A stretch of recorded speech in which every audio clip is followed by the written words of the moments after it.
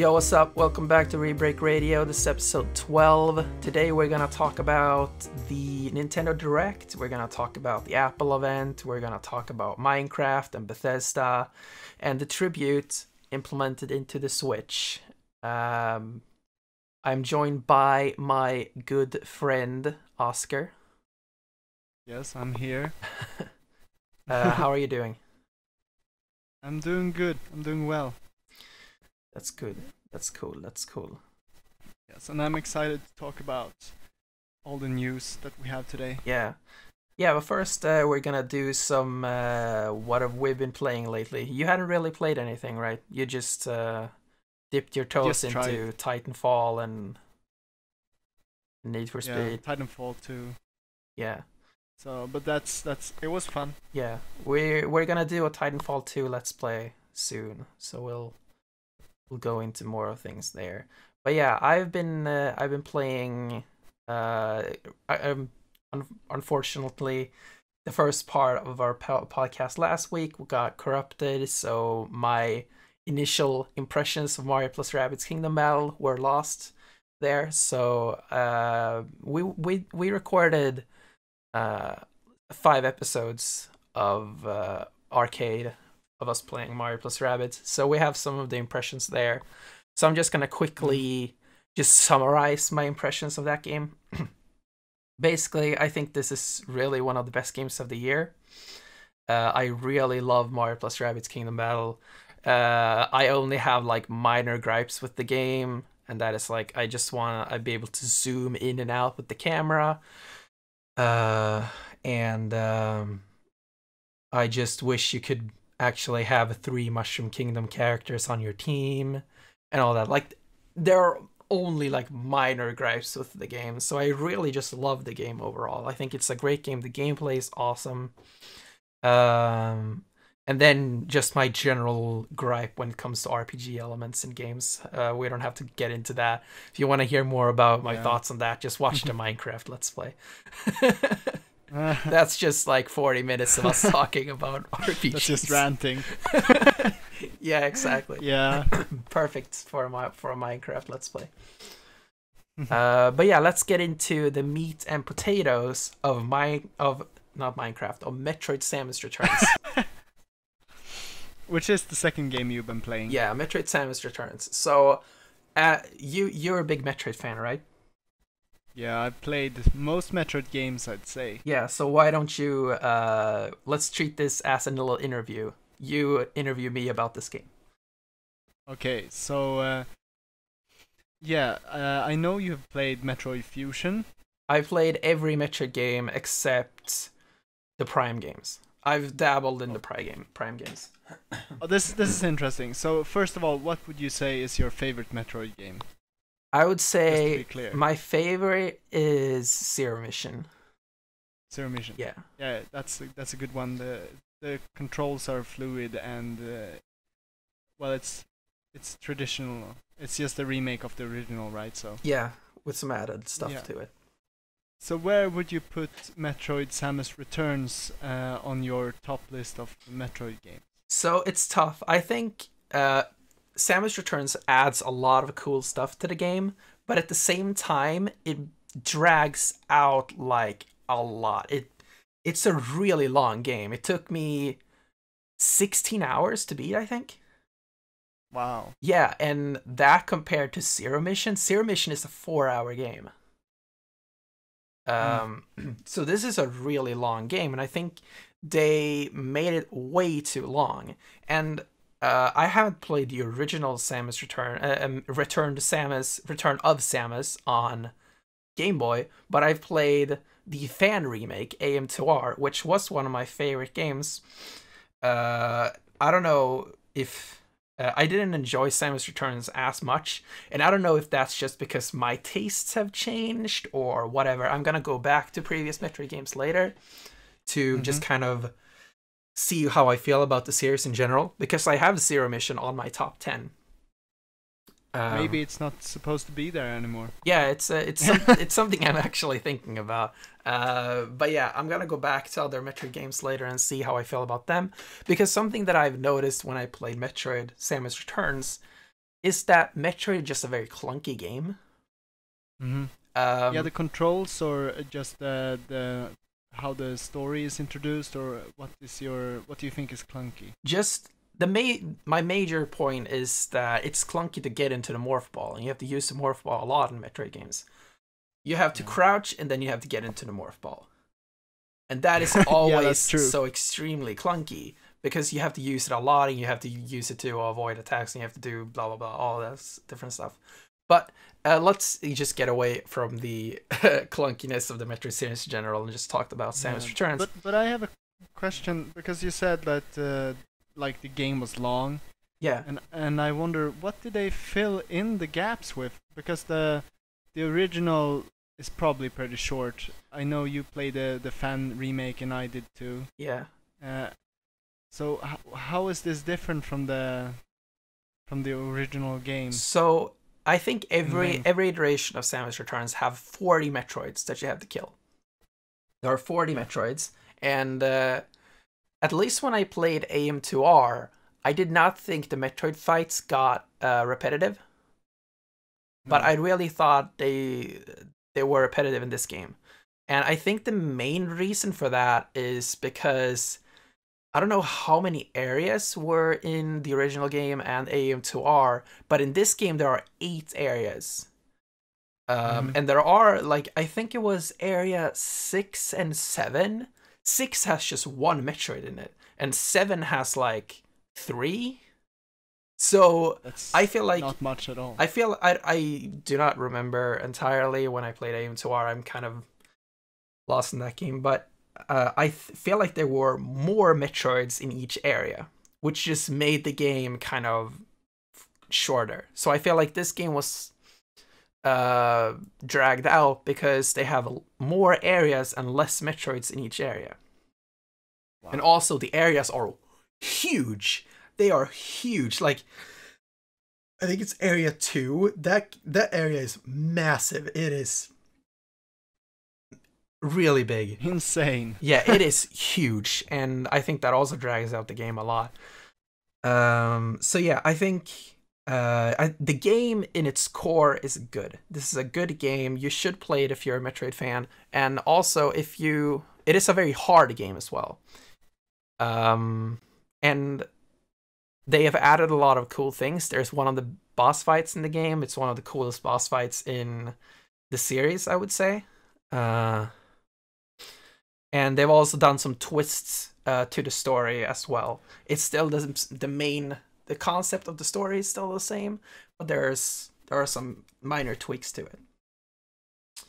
Especially the final boss. The final boss of the game was not in Metroid 2 at all. So, and it's a cool boss. But yeah. Oh, I see. Because the original final boss was the Metroid Queen, I think. Yeah, the Queen Metroid is the final boss of that game. Yeah. Well, you don't want to spoil, like. Yeah, I don't want to spoil. It's a cool boss, and it actually ties into Metroid Prime, as far as I know. Oh, that's interesting. Yeah. Now I want to play it just to see. I mean, yeah, it's on 3DS, so you can get it.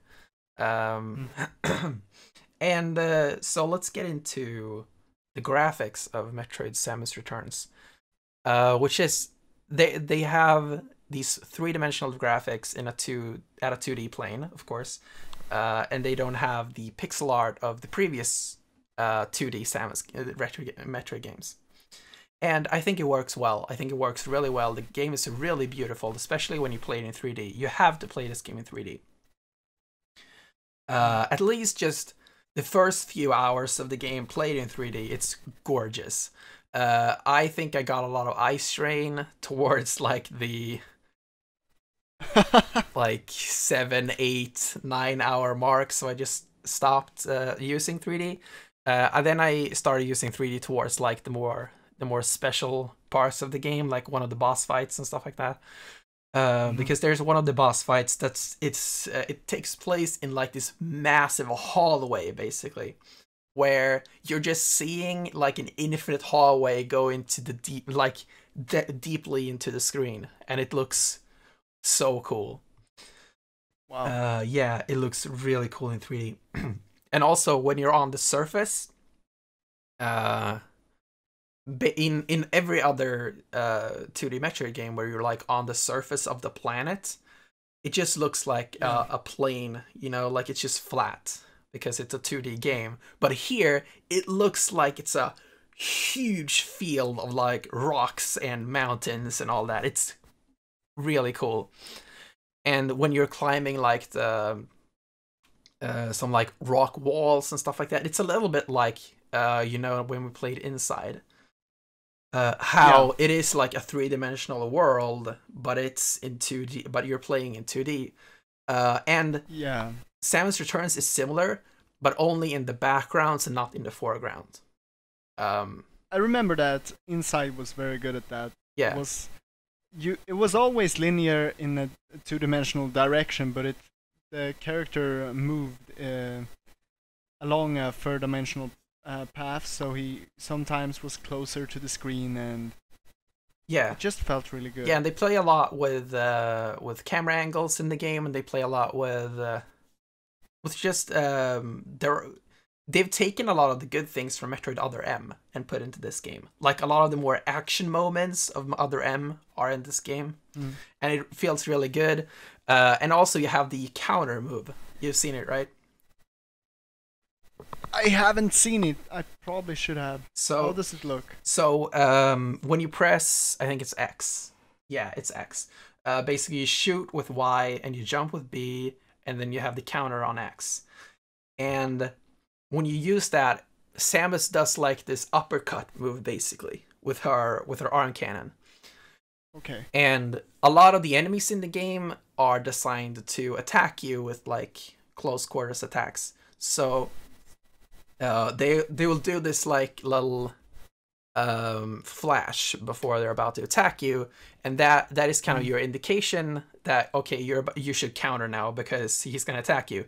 So when you counter, you basically leave them weakened, and then you just shoot them with your arm cannon. This sounds really good because Samus has never been good in close quarters. Yeah, she's always been very vulnerable. If somebody gets really close to her, she can't really do anything. And it doesn't really tie into her character because she's really strong. She's supposed to be. So this is really fitting, I think. Yeah, this is actually a really good thing for the series because there are a lot of times where when you're meeting like bosses and stuff in Metroid games, and you don't have any way to defend yourself other than jumping and using your cannon, and pretty much every enemy in Metroid games are designed to attack you physically. So there's just a lot of times where you just get hit and hit and hit and hit all the time, and your only savior is having a lot of energy tanks, and that's kind of solved with this counter move. The counter move is actually pretty hard to get in right, so you have to kind of really learn how to use the counter move, and it's really satisfying to use it. Let's see. Yeah, so I think it's generally a really good game. I think it's too long, and they have some teases in the game that they're actually gonna make a new Metroid game. Yeah. So basically, you have some kind of Shouzo lore in the game that shows like, because the story basically is that the Shouzo, they arrived on SR388. And this is where the Metroids... this is where the X-Parasite comes from. The X-Parasites are the main, like, enemies in Fusion. So, they arrive on this planet, and they find the X-Parasite, and in order to combat the X-Parasites, the Choso creates the Metroids. Yeah. And then, like... they realize after it's done, like the Choso and the Metroids have this like friendly pact basically. So they live peacefully with each other until the Metroids evolve and have this like evolutionary cycle, which is why you get the Alpha Metroids, the Beta Metroids, Zeta Metroids, all these different kinds of Metroids as they evolve. Yeah. And that's when they get more aggressive, and that's when a majority of the Chosos on the planet get exterminated. Yeah, they're not cute anymore. Yeah, They're no pets. Yeah, exactly. Don't keep a Metroid as a pet. They will kill you. Yeah. And basically, like, this isn't a spoiler for the game. I honestly don't even know how you unlock these. I just saw it on Game Explain. But anyway, like, this is not really a spoiler for the game itself because this is in the past. And basically, like, okay, you can, if you don't want to hear this, just mute for like a few seconds or something, and then we'll be back. So basically, the crux of it is that they call for another group of Choso to come and save them from the planet, but it turns out to be that this is a rogue group of Choso, and they killed these group of Choso instead. So basically, a lot of people are speculating that the next Metroid game will be Samus versus this rogue group of Choso.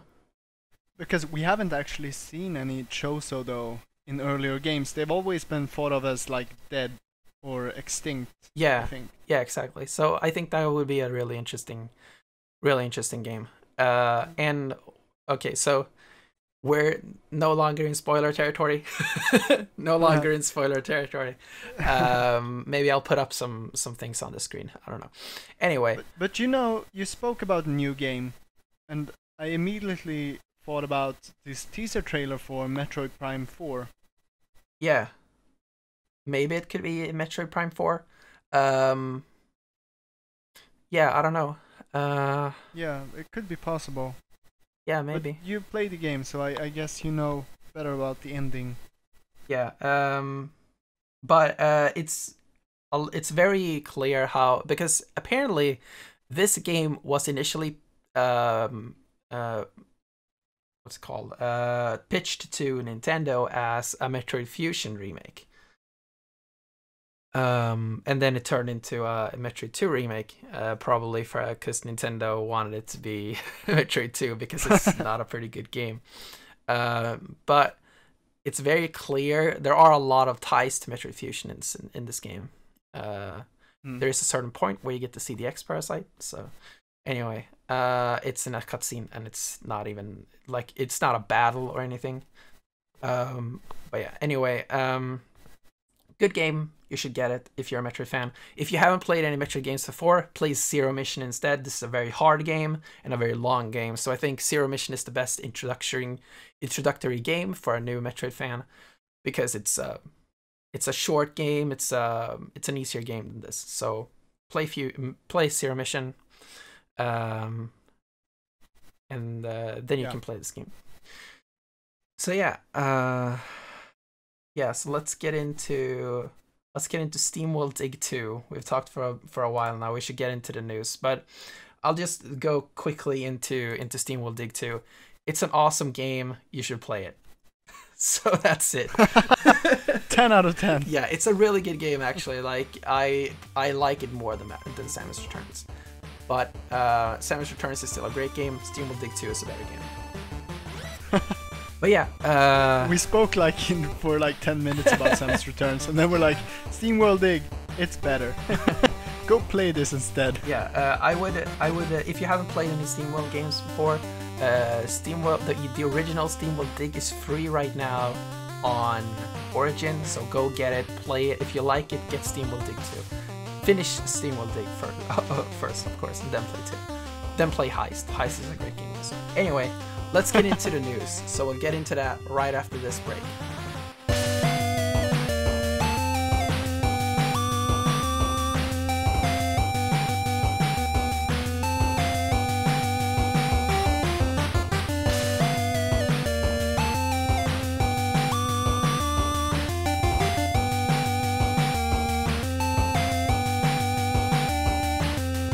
All right, so it's time for the news.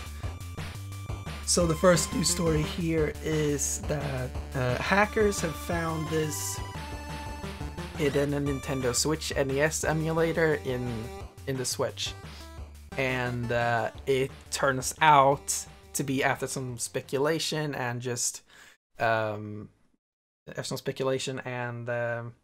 research from a lot of Nintendo fans, it seems to be a tribute to Satoru Iwata, the late president of Nintendo who passed away from, I think it was a tumor or cancer. I don't remember actually. It was something like that 2 years ago on July 11th. So fans have found out that there is a emulated copy of NES Golf in every copy of the Switch. And the way you activate this game and is actually able to play it is that on July 11th, the day when he died, you pick up your Joy-Cons and you make the directly to you motion that Satoru Iwata did during the Nintendo Directs. And then a little voice clip of Iwata from a Nintendo Direct will play, and then you get to play the game. That is amazing. Yeah, it is really... Like, that just really shows how loved he was at Nintendo. Yeah. The fact that they have this really intricate tribute to him in every copy of the Switch. This could really be the cool. biggest Easter egg ever, I think. Yeah, and I think a lot of people are looking forward to July 11th next year, so we can actually try this out. Yeah. Actually, like, see if it works as people have, as it seems like it's supposed to work. Just you need to tell me if this works. Yeah. But yeah, that's basically it. It's a really awesome tribute to Satoru Iwata. Yeah, like Satoru. If you don't know about Satoru Iwata, go to Digino Gaming and look for their documentary about Satoru Iwata.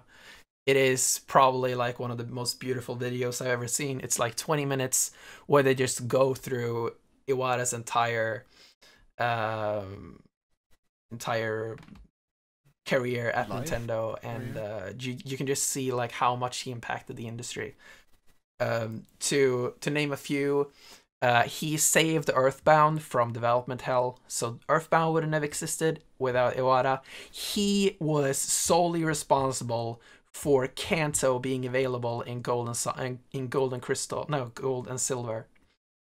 Thanks to some kind of compression magic, he was able to fit both continents in a Game Boy cartridge. So just one of the most magical moments in gaming history when you actually realize that Kanto is in the game. Wow, like I was one of the... That's how a sequel is supposed to be. Yeah, exactly. The new Pokemon games will never be able to top that. Yeah, and that was like, I figured that out on my own. Like, that was before internet and everything.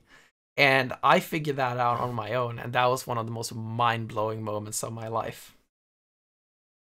But yeah, it was... He's done a lot of cool things. Like, he was behind the DS, the Wii, the 3DS, the Wii U, and the Switch. And the saddest thing about everything is that he didn't get to see how massive of a success the Switch is. Like, he just endured doing the failure, like the initial failure of the 3DS, but later it kicked on. And just the failure that was the Wii U. Like, there were stories all the time of him just like cutting his paycheck in half just so the Nintendo wouldn't have to fire any employees. And there were all these just stories of because of the Wii U just completely failing. And then he passed away, and now the Switch is one of the biggest successes since the Wii. And it's so sad that he never got to see it. He was a great leader, and did great things at Nintendo. Yeah, and this tribute alone shows how much people loved him at that company. So yeah, rest in peace, Satoru Iwata, and let's get on to the next story. And it's a little bit of a happier story, a more hopeful story for the future of Nintendo in general. So Pete Hines of Bethesda came out and said that the games that they have on Switch right now, which is Skyrim, Doom, and Wolfenstein: The New Colossus, are not the only games that they're gonna release on this platform. They're very hopeful for the future of the Switch, and they're actually they're talking about they're in constant conversation with Nintendo, and they really want to make sure that Bethesda is a big part of the Nintendo brand, basically. They want to make sure that there are a lot more of Bethesda games in the future on Switch. This is really cool. Yeah, it's really awesome, actually. One of the biggest third-party publishers going like deep on the Switch. Yeah, and it's like when you think of consoles, it's I think it's a good way to get games to be more. I don't know, but when I play a console game or when I play on a console, I tend to be more like bought into the games that I'm actually playing. I think immersed into the game. You mean? Yeah, but I'm more. If I play a PC game, it's just another game. But if I play it on a console, it feels more like a real product. Yeah, kind of. Exactly. I feel the same way. I feel and whenever I play a game on PC, like, yeah, it's great. You get better graphics, you get 60 frames per second and all that, but it just doesn't feel like a real game for some reason. I don't know. It just anytime I just play a game on a PC, it just feels so crappy and unstable. Yeah, and it's like it doesn't make things stand out. There's like 1,000 PC games. It feels like. Yeah. When you become established on a Nintendo. Like platform or a console in general. I mean, Nintendo is a really good console for this. Like, the Switch seems like a good console for this. It feels like games become more like of a mainstay to the. It's like when you have Zelda, you expect to have more Zeldas, and you value their release. I hope they make game for the Switch. Do you think this will lead to Bethesda making it an exclusive Switch game? I kind of hope so. That would be really cool. Do you think this will lead to a Mario plus Rabbids-esque relationship with Bethesda, where Bethesda actually makes a Nintendo game? That would be really nice. I would enjoy that, but I think an exclusive is good enough. Yeah. Also. So let's for a short moment here. What Nintendo franchise would you like to see a Bethesda studio work on? So obviously we got some Bethesda games like Doom, we have Wolfenstein, we have Skyrim and Fallout, we have The Evil Within. We have a lot of different kinds of games. So which Nintendo franchise would you like to see Bethesda work on? Okay, maybe Metroid. Yeah, it would be cool to see like Doom, like yeah, Metroid. The Doom developers working on Metroid. That would be dope as hell. Just punch those fucking space pirates into the ground. Yeah, that would be epic. Yeah, that would be definitely a very different take on Metroid. But it would be cool also if they could make like a new game series that's exclusive to Nintendo consoles. Yeah, because a lot of Bethesda games have a very realistic art style, and obviously, like on the Switch, which is a less powerful console, it would fit a lot more to have a more cartoony style game, because those kind of games look better on lesser hardware. Yeah. So yeah, I would definitely like to see them make some new IP, and doesn't necessarily have to be exclusive to the Switch, but a game that fits more on that platform, then they can release it on every other platform as well. Yeah. But yeah, let's hope this relationship between Nintendo and Bethesda is fruitful, and we get a lot of cool games out of it. Did you not also hear that Bethesda said they were going to release a new game this year? Because I think there was one of the people working at Bethesda that was actually one of the higher payroll people, said in an interview that they were going to release a game. this year. You And don't. then of course he said on Twitter like, "Oh, forgive me, it was nothing," or something. Don't you mean that's Doom? Don't you think that's just Doom? Because Doom's coming out this holiday. It might be. Yeah, Yeah. probably Doom. Yeah. Okay, but yeah, Doom is coming out. We're gonna talk more about the Nintendo Direct in general later in the topic section of this show. But yeah, they announced Doom and Wolfenstein coming out to Switch. Doom is coming out this holiday, and Wolfenstein: The New Colossus is coming out early 2018, I think it was, or maybe it was just 2018. I don't remember exactly. But yeah, let's get into the next story, which is that Minecraft's Better Together update is now live on every platform except the Switch. Which sucks. Yeah. Because this means we can't play together. Yeah. Still. But yeah, the Minecraft Better Together update is finally live, which means the Better Together update is the update where every authorized version of Minecraft can play together with each other. By authorized, I mean every platform that has been authorized to be cross-platform can play together. And so the exclusion to that is older versions of Minecraft, like the PS3 version, the Xbox 360 version, the Wii U version, as well as the newly announced new 3DS version of the game. But also, unfortunately, the PS4 version and the Vita version of the game. Because Sony are assholes.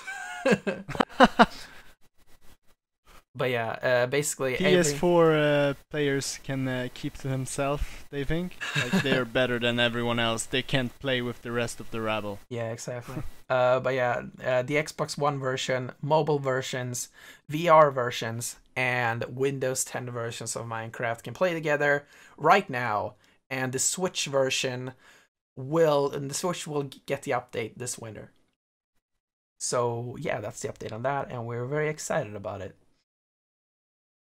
Yeah, we are going to play some Minecraft, I think, together. Yeah. Once that update is live. And the way it will work, at least on Switch, I think. I think it's every version of the game. I'm not sure though. I think every version of Minecraft, the new version of Minecraft, which is the one with the Better Together update, will just be called Minecraft, and it will be a separate game. So, for example, on the Switch, if you have Minecraft Nintendo Switch Edition on your Switch, you will get a separate download that will be called Minecraft. Simply Minecraft, no subtitle.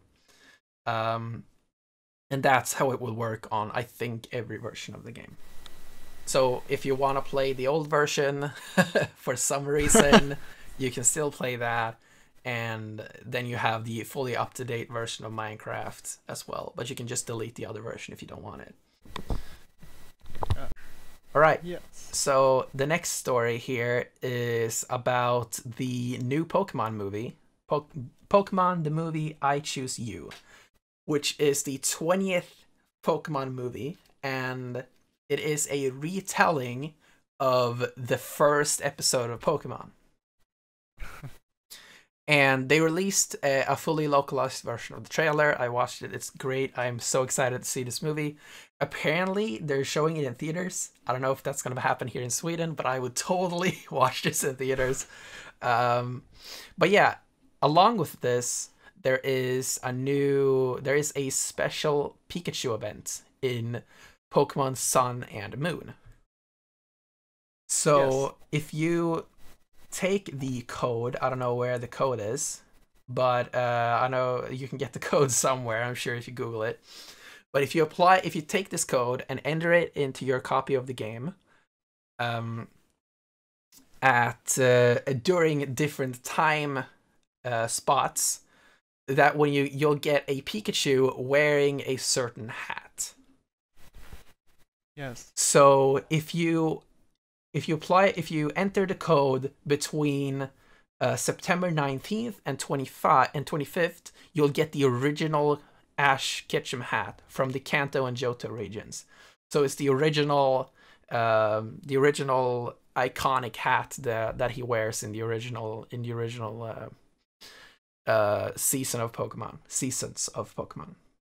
Then if you apply it from 26th to October 2nd, you'll get the Hoenn region hat.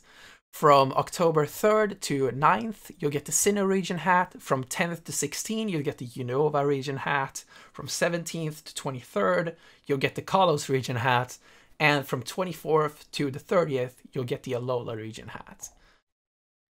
Yeah. So you really like Pikachu, so you're kind of like hyped for this, right? Yeah, and I have 2 versions of the game, so I think I'm gonna enter the original hat into one of my versions of the game, and then I'm gonna get the Kalos hat in another version of the game. I think that's how I'm gonna do it. But yeah, if you want the original hat, it is gone on Tuesday. So the on the 26th, you cannot get it anymore. And since we're recording this episode on the 24th, and I'll probably get it up later today, Monday is the only day you can get this hat. So if you want the original Pikachu wearing the original hat, be quick and get it now. And also, these Pikachus will use quick attack. Yeah, these Pikachus will also have moves corresponding to the moves that Pikachu knew in those seasons of Pokemon, responding to that hat. This is interesting, I guess. This is good. Yeah, so basically, if I would assume that if you were to get the Sinnoh hat, for instance, Pikachu will know Volt Tackle, but if you use the Nova version of the hat, he'll learn like Electro Ball. So maybe there are also like value differences to each hat as well, because Volt Tackle is obviously the better attack. But yeah, there's also, if you watch the movie in the theaters, you will receive a QR code that will give you a Pikachu wearing the hat that Ash wears in the movie. So the hat he wears in the movie is kind of a redesigned version of the original hat. Yeah. And I think it looks really good. You can see a picture of it here in the article. But yeah, so yeah, that's it about this story. How do you feel about this? Do you think it's a cool thing? I think it's cool. I've kind of seen some of these models before for Pikachu, because I've the game was data hacked. Yeah, these have been in the game for a while. Yeah, so it's nice to see that they actually are reaching out with this event, because I know that Nintendo, I'm pretty sure they have made Pokemon events that actually have never released, or they have not been like available for everyone. Yeah. This is very nice. Yeah. Also, another thing that's notable as well, you can only enter the code once. So be careful and pick the version of Pikachu that you want. And obviously, if you have multiple versions of the game, you can enter multiple ones.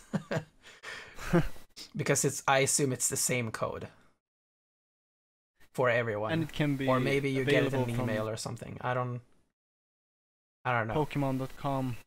Anyway, have you watched the trailer for this movie? I have not.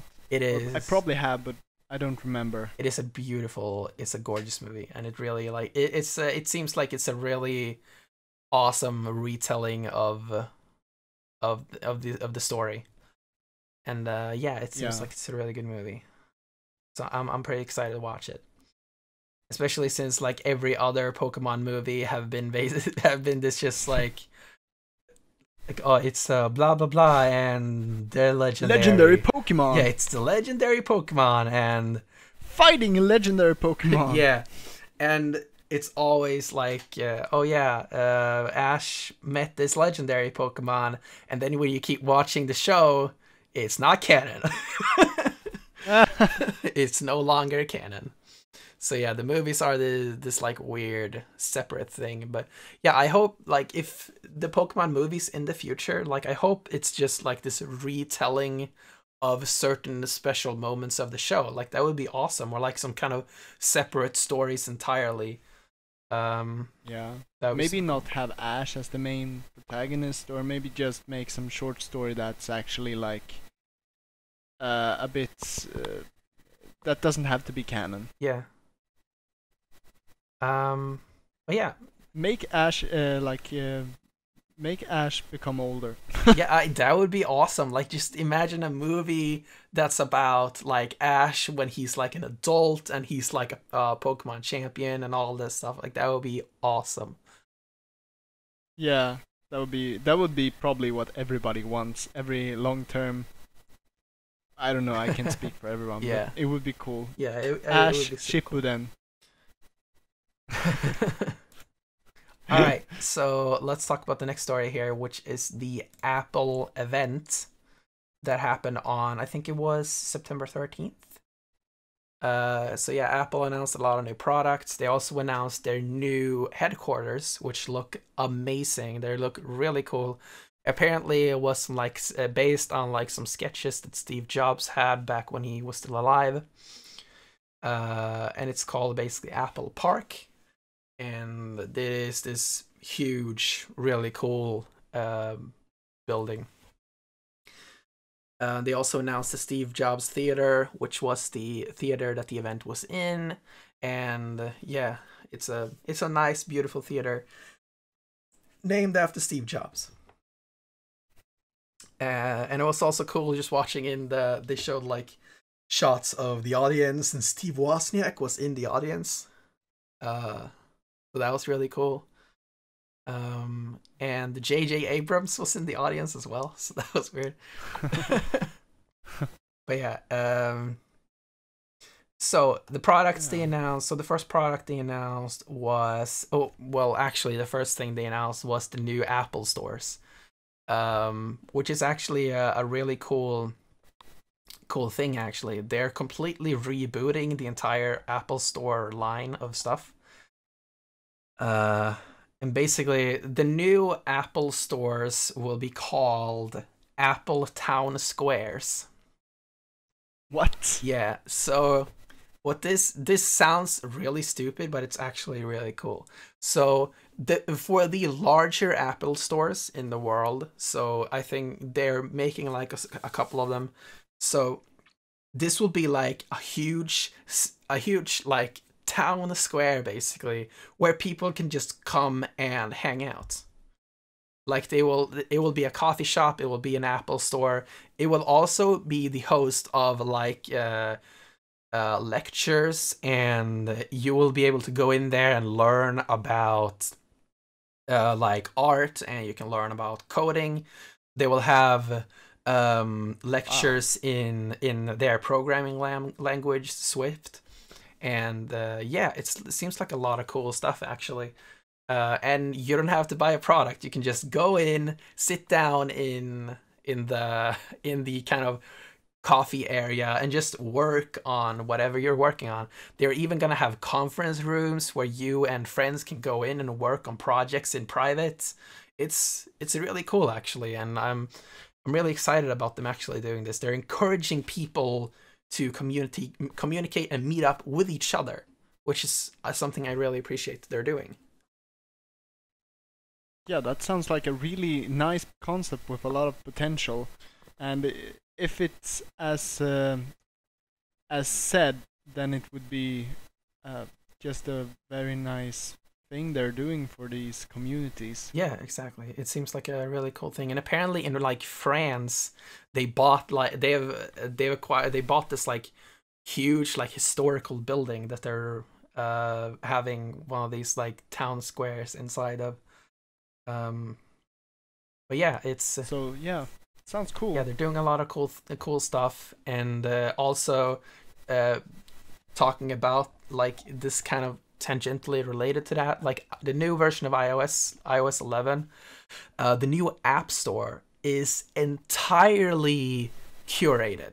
It is not like the main section of the new App Store is not algorithm based. It is entirely. So that means it is entirely editorial, which means that when you go into the App Store, you will see apps that are recommended by their editors, which means that you will get good stuff. You will not get like this will basically hinder shitty apps that kids download because their parents just gave them a phone. This will just prevent all the shitty things from getting to the top. I guess like and. So you have basically this set of editors that will basically look through and they will find these awesome games or apps that are hidden and like they get crowded from like all the king games and just fucking Candy Crush and whatever. And they will find these awesome little things and throw them up to the top and show you like, oh, look at this. This is really cool. This sounds really nice, but it's also, I guess this could become corrupt very fast. Yeah, I suppose. So if you pay money to have your movie or game come up, that's all. That's all. I mean, I suppose you can already pay to have a to be featured and stuff like that. But yeah, I think it's really cool that to have a storefront that is actually curated and not just based on algorithms and predictions and stuff like that. And from the screens that I've seen, it actually looks like really, really cool. Like underneath, there can be like a game showing up like, oh, we really like this game because of this and this. So it's not just like recommended for you. You know? Because you watched this other shitty movie. Yeah, exactly. And this is kind of also based on Apple Music, a service that they launched, I think it was 2 years ago. And they have a lot of different radio shows on Apple Music, which is one of the reasons I had Apple Music for a long time. Even though I prefer Spotify, like Apple Music is actually really cool. And one of my favorite things about it is Beats One. So Beats One is their 24/7 radio station. And this is a legitimate internet-based radio station where they have different radio shows from like Dr. Dre, they have Major Lazer has a show, Skrillex has a show, Elton John has a show. Like they have like real musicians making radio shows on this, and it's 24/7. And they also hired like real radio hosts with a lot of years of experience. I think they have one radio host in the western part of the United States, one in the eastern part of the United States, and then one in London, in England. So yeah, like there are 24/7 radio shows where actual people recommend music that they like and they play on the channel, and they have radio shows where they talk and they do all this stuff. Skrillex show specifically is one of my favorite shows there, and sadly now, because I just can't afford to have it anymore, I don't have Apple Music anymore. But yeah, I really liked Skrillex show there. Like he basically just played a lot of the music from his label, and also they just played things that never came out, stuff like that. And also Dr. Dre's show, there was this episode where he basically interviewed Snoop Dogg, and they play like some short music things that he never released. And yeah, like Apple Music is actually a really cool service. So yeah, that's especially when they like show stuff that they haven't done, because radio is like, if you can hear things that you wouldn't hear otherwise, that's cool. Yeah. And sometimes it's nice to have other people choose for you what you listen to. Yeah, instead of just mindless mindless algorithm pick things for you. Yeah, exactly.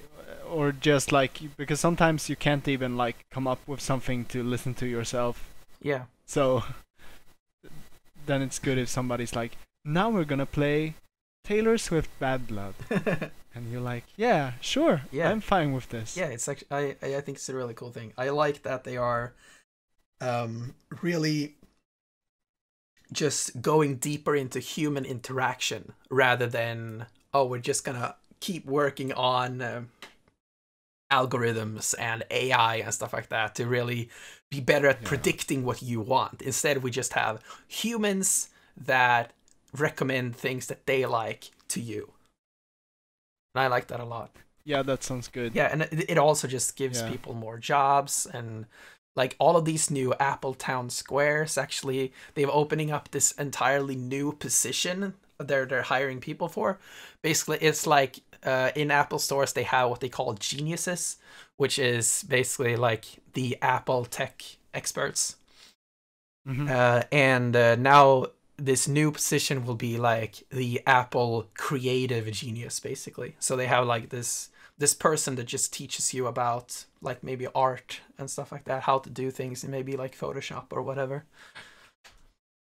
Yeah. So that's really cool. We should definitely look out for this. Yeah. See how it will develop. Yes. So let's get into the products that they actually announced at the show. So first they announced the Apple Watch Series 3. It's just a faster, new version of the Apple Watch, and it has LTE, so you can actually use it independently. So, for example, if you were to go out on a run, for instance, you don't have to bring your phone. You can just bring your watch, and if someone calls you or sends you a message, you will still get your message and stuff like that. So that's really cool. And if you couple that with the AirPods, for instance, you can play music in your ears from your phone, from your watch, and you don't have to bring a phone with you. So yeah, which is really handy, because having a phone with you when you run, especially if you don't have good pockets, sucks. Yeah, it can be clunky when you're trying to be on the move and stuff like that. So yeah, that's the Apple Watch Series 3. If you like it, get it. So then they announced the new Apple TV 4K, which is just a new version of the Apple TV that supports 4K and HDR. And the coolest announcement that they did during this section was that any movie that you have purchased on iTunes in HD will be upgraded to 4K for free. Yeah, that's good. So instead of like, and I'm just kind of regretting the fact that I've bought Blu-rays up to this point, because if I would have bought like all of my movies on iTunes, they would have all been 4K Blu-rays now, basically. But instead, I have to now, if I want to upgrade to 4K and all that, I have to go re-buy all my movies in Blu-ray 4K. But if you buy your movies on iTunes, they will just be automatically upgraded to 4K when that movie it has been remastered in 4K. So that is just an awesome consumer move by Apple, and I think this will show a lot of people actually that maybe you shouldn't go physical when it comes to movies. Like the fact that you will just get, like, for example, imagine in the future when we go to like 8K, for instance, and you bought a bunch of 4K movies on iTunes, and Apple comes and like, oh, here's the Apple TV 8K, and also all your iTunes movies will now be in 8K. Yeah. Like that's awesome. How it's supposed to be. Yeah, and that's awesome. That's how it's supposed to be. Yeah, with Apple taking this step, like this shows that it's not okay for movie studios to sell you a movie again if you own it already. Yeah, it's like because it isn't that much harder for them to just, they've already filmed it, so they already have it in 4K. Yeah. So, I mean, yeah, exactly. And it's really how it's supposed even to be. if you don't own the movie, it will be the same. The HD price will be the same as the 4K price. So it's just a lot of really cool stuff that Apple's doing in that section as well. Unfortunately, one of the biggest draws of the Apple TV 4K is that it doesn't support YouTube in 4K because Google and Apple can't talk to each other very well. So like Google's format of 4K video is not supported on Apple TV, and blah blah blah blah blah, all this like political garbage. Hopefully it will be updated in the future, but we'll see. But it's kind of, isn't it like Google is trying to like create everything for themselves, like all the systems to play things and purchase products, and then Apple is kind of trying to do the same thing, and Windows is trying to do the same thing. Yeah, and the difference, and their whole like thing is their whole like the Apple like ecosystem. Yeah, the Apple ecosystem that they're trying to like make like global, or like they trying to spread it as much as possible, probably. And Windows and Google too, they don't cooperate with each other because well, they don't work well with each other because they're like trying to compete for the same space. Yeah, exactly. Yeah, and the difference between a lot of these is that Google usually makes the best version of everything, and they are very open to collaborating with others. Like, for example, like you have Google features on iOS, you have Google features on Windows, you know? But you don't have iTunes on Android, for instance. You don't have iMessage on Android. You don't have iMessage on PC. All these things, like the Apple features that people want are not available on other platforms, while the Google features people want are available on every platform. Yeah. Like, and I think also some of the Windows features, such as Office, at least, are available on Android platforms. Yeah, also iOS, I think. Yeah, Microsoft is a little bit more selective when it comes to their features. Or more specifically, they have all their features on every platform, but no one wants to use them. Like, who wants to use Cortana? Like, who wants to use Cortana over Google Assistant or Siri? And who wants to use Google Groove?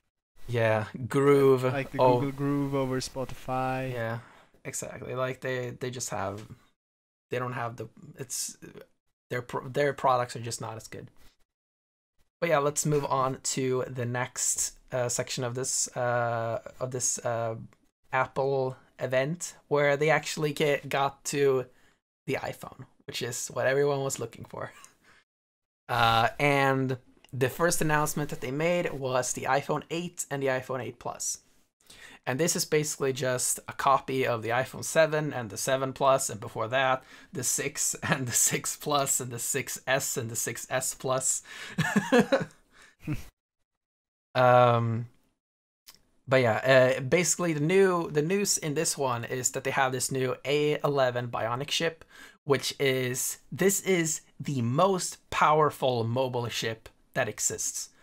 Like if you take, we've seen a lot of benchmarks between the iPhone 8 and the Samsung Galaxy Note 8, and the iPhone 8 is so massively far ahead. It is insane how much faster the iPhones are.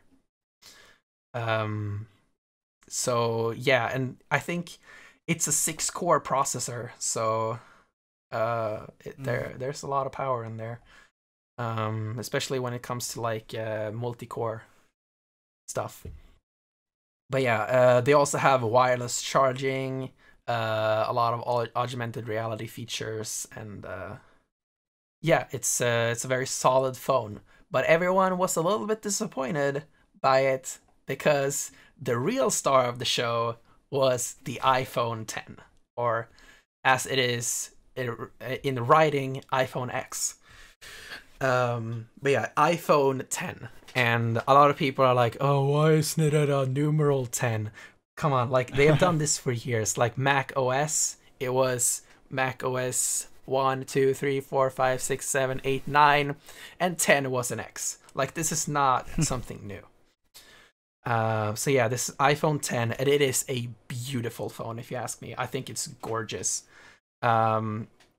Basically, like, the entire front of it is a screen, except for a little notch where they have a bunch of sensors and cameras and a speaker. But yeah, I think it's a really gorgeous phone, and they showed a lot of new tech with it, like such as Face ID, which will be replacing Touch ID. They said it was better and all that, and there was this unfortunate mishap happen on stage where one of the phone that Craig Federighi, one of the guys on Apple who usually on stage, like, he's a really cool guy. Craig Federighi picked up one of the iPhone 10 phones and was gonna unlock it with Face ID, and it didn't work. But the reason why it didn't work was because this phone had just been restarted. and when you restart your phone, you have to enter the PIN. So it was just this really unfortunate thing where it looked like it didn't work, but it was just the phone that asked for a PIN because it had just been restarted. So I picked up the other phone and it worked. So yeah, unfortunate considering they had just talked about how great it is and then it didn't work. But yeah, so they've gotten a lot of shit over that. But yeah. But the coolest thing to me that was shown with the iPhone 10 was with this new face tracking technology that they have, and they announced the Animoji, which is like a new emoji features that take into a whole new level, and it's really, really cool. Have you seen anything of this? Yeah, I've seen it. It's kind of like facial motion capturing. Yeah. Like what's it called? Facial motion tracking. Yeah. And you put your like face onto emojis, and when I say face, I don't mean like you put your face. I mean the movements of your face. Yeah, basically, if you're familiar with motion capture, like a lot of games, for instance, like Uncharted, they use motion capture to capture the actor's performance into their digital character, so it looks like it's a human, you know? And what they've done here is that they've taken a lot of the popular different emojis, like the fox and the alien and the chicken and panda and the poop. They've taken a lot of these emojis and they've recreated them. They've recreated them in 3D. So it's a 3D model. And what the face tracking technology available in the iPhone 10, it just kind of makes this digital capture of your face, and then when you make different like facial expressions, stuff like that, it gets represented in real time onto this emoji. Yeah, the poop emoji. Yeah. That you chose. Exactly, and it tracks everything. Like it tracks your mouth, it tracks your eyebrows, it tracks like if you like, it tracks all these different things. So it really looks like you can really make any emoji you want. And they said like they made this when like the Apple engineers like got this like Face ID technology, and then they just kind of stumbled and created this basically. But the thing that they said behind it was that when you're looking for an emoji, like there's pages and pages and pages and pages of emojis. And you're like looking between like, this is one not really representing how I feel right now, and blah, blah, blah. You have to look through a bunch of emojis. Like, okay, this one's kind of okay, so I'll use it.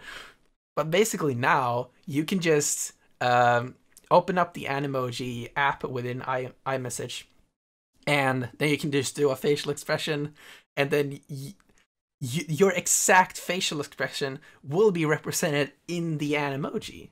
So you can just make any emoji you want. This is really a new step in communicating with over the internet, because it's like I know a friend of mine that he tried to make, he like was interested in the application of motion tracking, facial motion tracking in like online gaming environments. Yeah.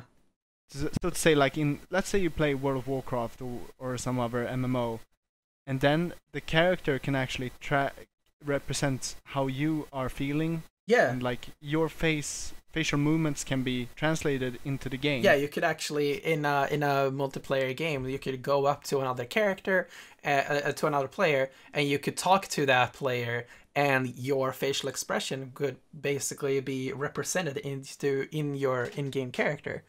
So, like, there's a lot of potential with this technology for the future. This is just the beginning, really. Yeah, and one of the also cool features that they that they applied to this as well is you're able to record yourself doing this. So basically, you can just you can bring up one of the emojis. Say you were to bring up the fox, for instance, then you can just say like, I could send like a message to you like, "Hello, Oscar. How are you doing? Blah blah blah blah. Doing okay. How about we go to whatever at 10? Okay." And then I can just send that to you, and you will get a video of this fox emoji with my audio talking, and the emoji will be animated the way my face was animated when I said it. Like, it is this really, really cool thing. The future is here. Yeah, the future is here. But yeah, that's basically it. I think that's it. Anything else you want to add to this Apple event? Not really. I think there's a lot of interesting things that we have spoken about here, and it really is promising. Yeah, it's really promising. So, I think really good. actually, like whenever I get a lot of money again, I think I'm actually gonna go back into Apple's ecosystem, because I think there are a lot of innovation and cool things that's actually happening in Apple's products. Like, I'm really interested in the iPhone 10. I'm really interested in the iPad Pro with the Apple Pencil. I'm really interested in the MacBook Pro. Like, I think they're doing a lot of, like, they're not making like mind-blowing new products like Microsoft is doing, but I think they're doing all of these tiny little tweaks and changes to their stuff that just makes it really cool, and just it's good for, like, it's not these, basically, like, for example, with the Surface Book trailer, for instance, when it's just a laptop, then all of a sudden, like, poof, and like the screen just goes away from the keyboard. It's like, whoa, that was a tablet. All this stuff, like that kind of mind-blowing stuff isn't in Apple's products, but Apple makes products that are actually useful. So yeah, like, they may not be making these amazing new innovations other than animojis, of course. Animojis are fucking cool. Yeah. But yeah, like, they're making these tiny little tweaks that just help you in your everyday life. So yeah, I'm actually really excited about Apple products again.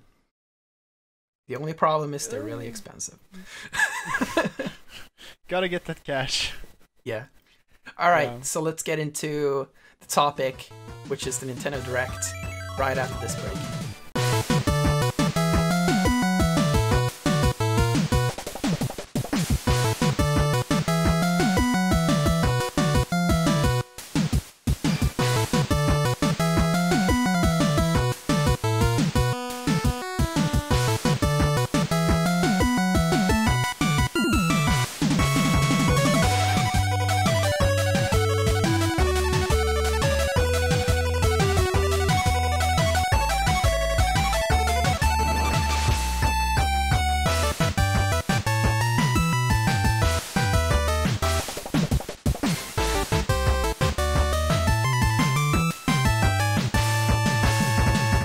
Let's get into this topic of the show. We're going to talk about the Nintendo Direct that happened on September 15th, was it? Maybe this was 13th. I don't remember. It was September, at least, of 2017. So yeah, they started off with a lot of information about Pokemon Ultra Sun and Ultra Moon, which looks cool. It looks like another Pokemon Sun Moon game. I mean, I'm actually like not really excited about this. But yeah, like a week later or so, they showed a trailer where they show that you can actually surf now, which is really cool. Yeah, I suppose it's cool. It's kind of like we've been lacking the contents of the new Sun and Moon, Ultra Sun and Moon games. It's always looked like, yeah, it's Sun and Moon. You have different clothes on the main character. Yeah. But I mean, we got some more information that maybe helps. Yeah, I'm tell the games apart. Are you excited about this game at all? No, not really. Yeah, same here. I'm just not really excited about it. Maybe I'll get one of the versions, but this is not. I'm definitely not gonna get both versions like I did last year. They seem to be like there isn't anything new that I really want. Yeah, exactly. It just feels like they added some photo shoot system, and I don't care about that. Yeah. And they added some new colors. It looks really nice. It's probably better to buy this game, Ultra Sun and Moon, if you're new. Yeah. If you don't have if you haven't, Sun and Moon. If you didn't buy Sun and Moon, just wait for Ultra Sun and Ultra Moon, basically. Like, this is just, it seems like it's just a better game in every way. But for someone who's played Sun and Moon, it's just not something I want to play again. Yeah, because we have done this before. We have played like Black and White. Yeah. And it's basically the same thing. Yeah, like, my question is, why wasn't this just Sun and Moon too? You know, like, it doesn't sound as cool. Like, yeah, it's like with Black and White and Black and White 2. Like, that was actually a new story, but it was set in the same world. I prefer that. Yeah. That's like cool.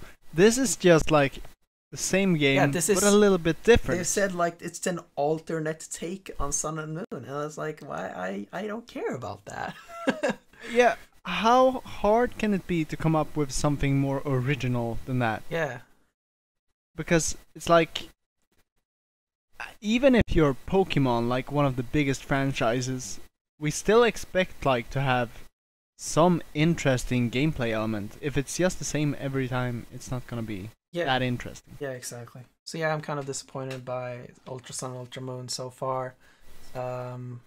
They announced some new Ultra Beasts. I think it was UB Burst and UB Assembly.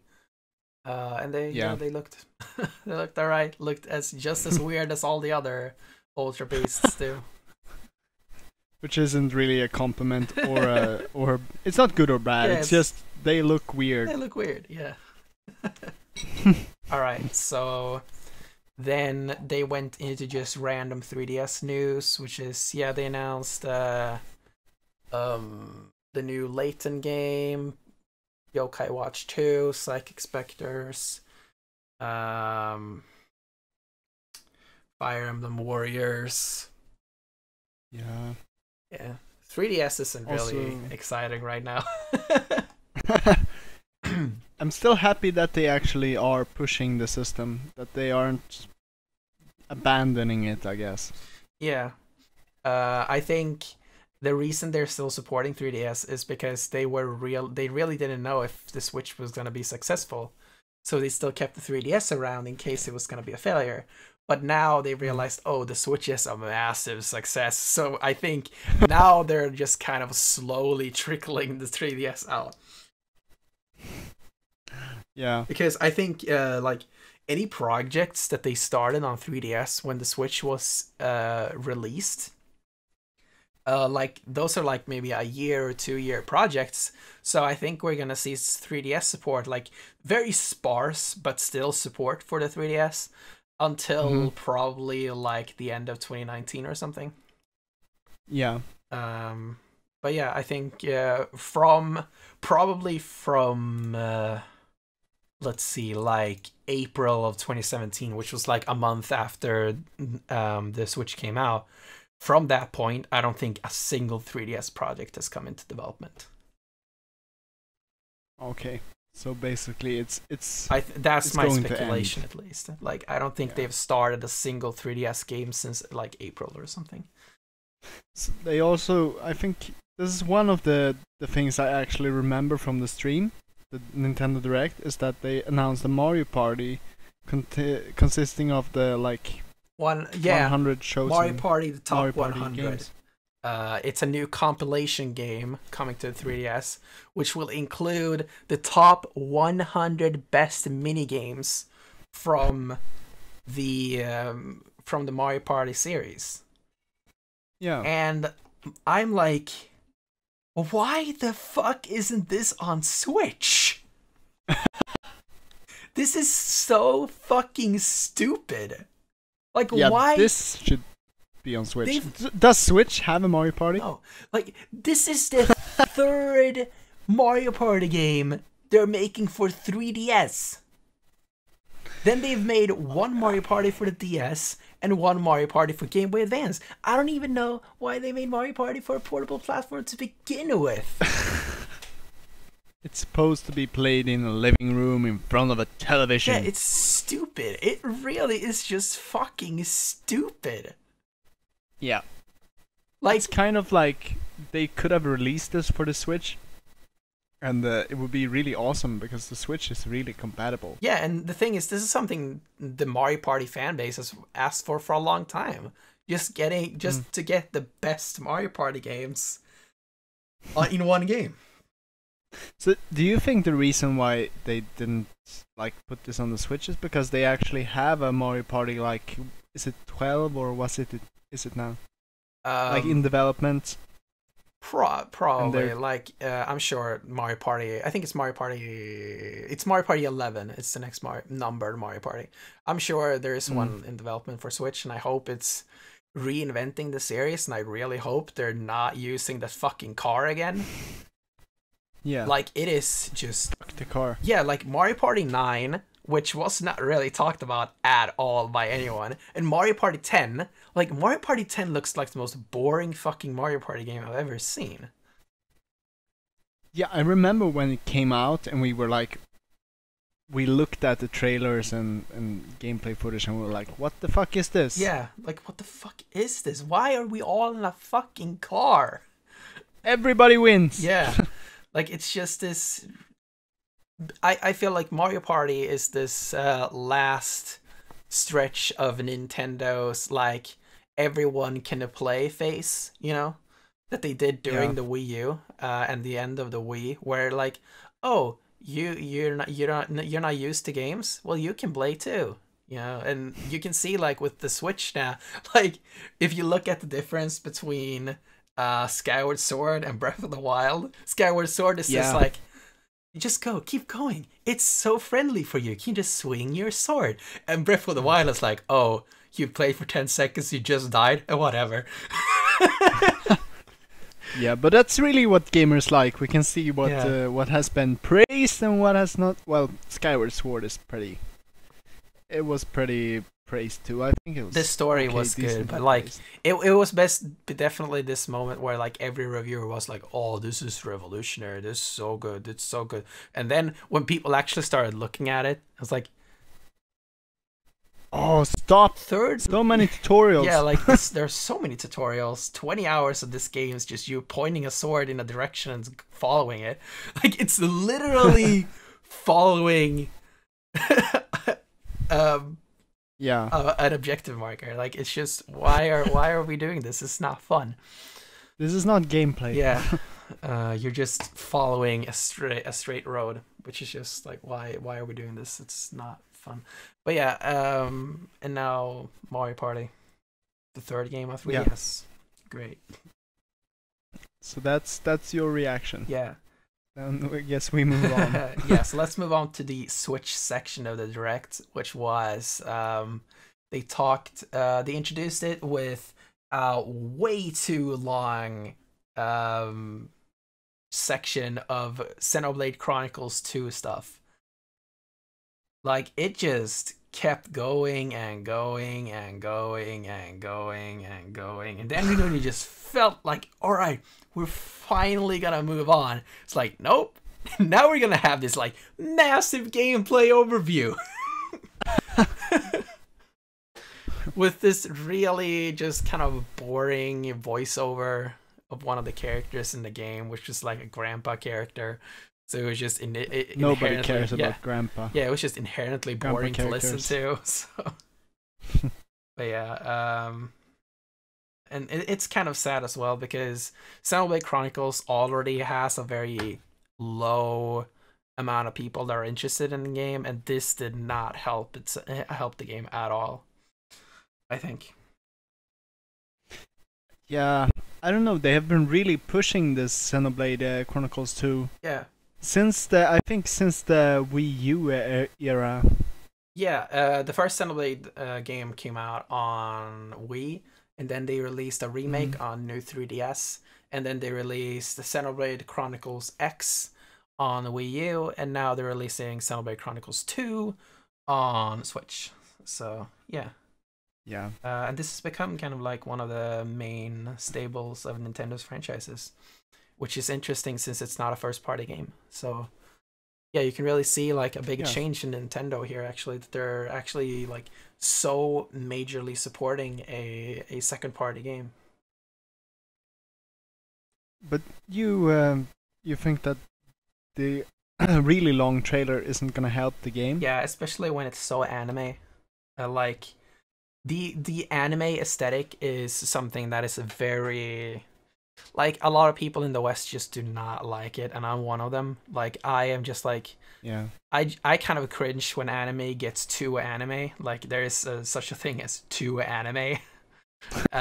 Too anime. Yeah, Yeah. and it just got I get it your just got point. really anime, and it really just nerdy fantasy. Yeah. And at the same time, like you're having these like really serious scenes, and then you have this girl who's barely dressed at all, and it's like, why is this happening? What am I watching right now? Like I'm Yeah. sure a lot of people were like, I would end this direct right now if I didn't know Super Mario Odyssey was gonna show up later. I'm sure a lot of people thought that because it was just a Yeah. really boring segment. I get what you're saying, because it's, I think I've been a fan of anime, like at least when I was younger I was a big fan. Mhm. But it's kind of this thing, either you are one of the people who like it or you hate it, kind of. Yeah. I mean, I remember trying to like show anime to my parents and people, and it was like, yeah, maybe it's not for everyone. Yeah. So I understand when they put like a long anime-ish trailer inside the direct, can be kind of off-putting. And anime really have some I mean, they have some traps that they fall into, and I mean like, Yeah, animes are when really making anime, it's like there's a lot of tropes in anime. tropes, yeah. It's like, we're saving the world. Yeah. We have really high-pitched voices. Yeah. We have the love interest. Exactly. And it's like, yeah, and everybody's 14. And it's like, yeah. Yeah. Like the only anime that I watch is the Pokemon anime. I think like the really anime, like the anime works in Pokemon because it's a kids show. Like I go into it like this is a kids show, like it's supposed to be silly and stupid, but they still have a lot of really emotional moments in that show, and that's why I really like it. But yeah, like there is this mix of just moments that are too anime, and there are moments that actually are really good, and I wish they focused on those moments a little bit more. But yeah, it just works in Pokemon, I think, because Pokemon is inherently like more playful in its feel, you know. Yeah. Yeah. It's there's also things such as good anime and bad anime, and when they like fall into making the tropes that are overused and like Yeah. off-putting, it's just bad. Yeah, exactly. I haven't watched a lot of anime, and I've heard that there are like really good animes like Death Note and Attack on Titan and stuff like that. And I haven't watched those, so Yeah. I can't really speak authoritatively on anime in general. But yeah, Yeah. Exactly. yeah. Let's move on from this boring segment. Yeah, so next up they went into a lot of different just Switch headlines, and this is where they just announced games like Kirby Star Allies, which is the new Kirby game coming out. They announced the update for Splatoon 2, which is a couple of maps and a new weapon. They also showed the new update to ARMS, which has actually really gotten me back into ARMS. I actually really like ARMS. The new fighter Lola Pop is just an amazingly delightful fighter. She's a clown, and she can turn into a ball and bounce. It's just fun. And then the new update also allows you to remap the controls, which is a huge thing because the controls on every version of ARMS are just bad. They're just, apart from like the motion controls are okay, so but every other like mapping of the controls are just horrible. So the fact that I'm actually been able to change them, it's something that I like, has gotten me back into the game again, and I really like it a lot. I really actually like ARMS a lot. I just think it's a very lackluster game when it comes to content, especially single player content. Mm. But yeah, Lollipop, awesome character. Twintel is still babe. Anyway. Then they also announced that Snipper Clips is getting a new version. So it's Snipper Clips Plus. And this is like an expanded version of the original game featuring more than 30 new stages. And if you already own the game, you can just buy DLC for $10 instead of having to buy the full $30 game again. So that's really good. Nice. And Snipper Clips was originally 20, so it adds up perfectly. It's a really great deal. Yeah, also NBA 2K18, FIFA 18, WWE 2K18. Some fucking MOBA bullshit. Are you talking about Fire Emblem Warriors? No, no, they showed Arena of Valor, which is some MOBA game coming to Switch.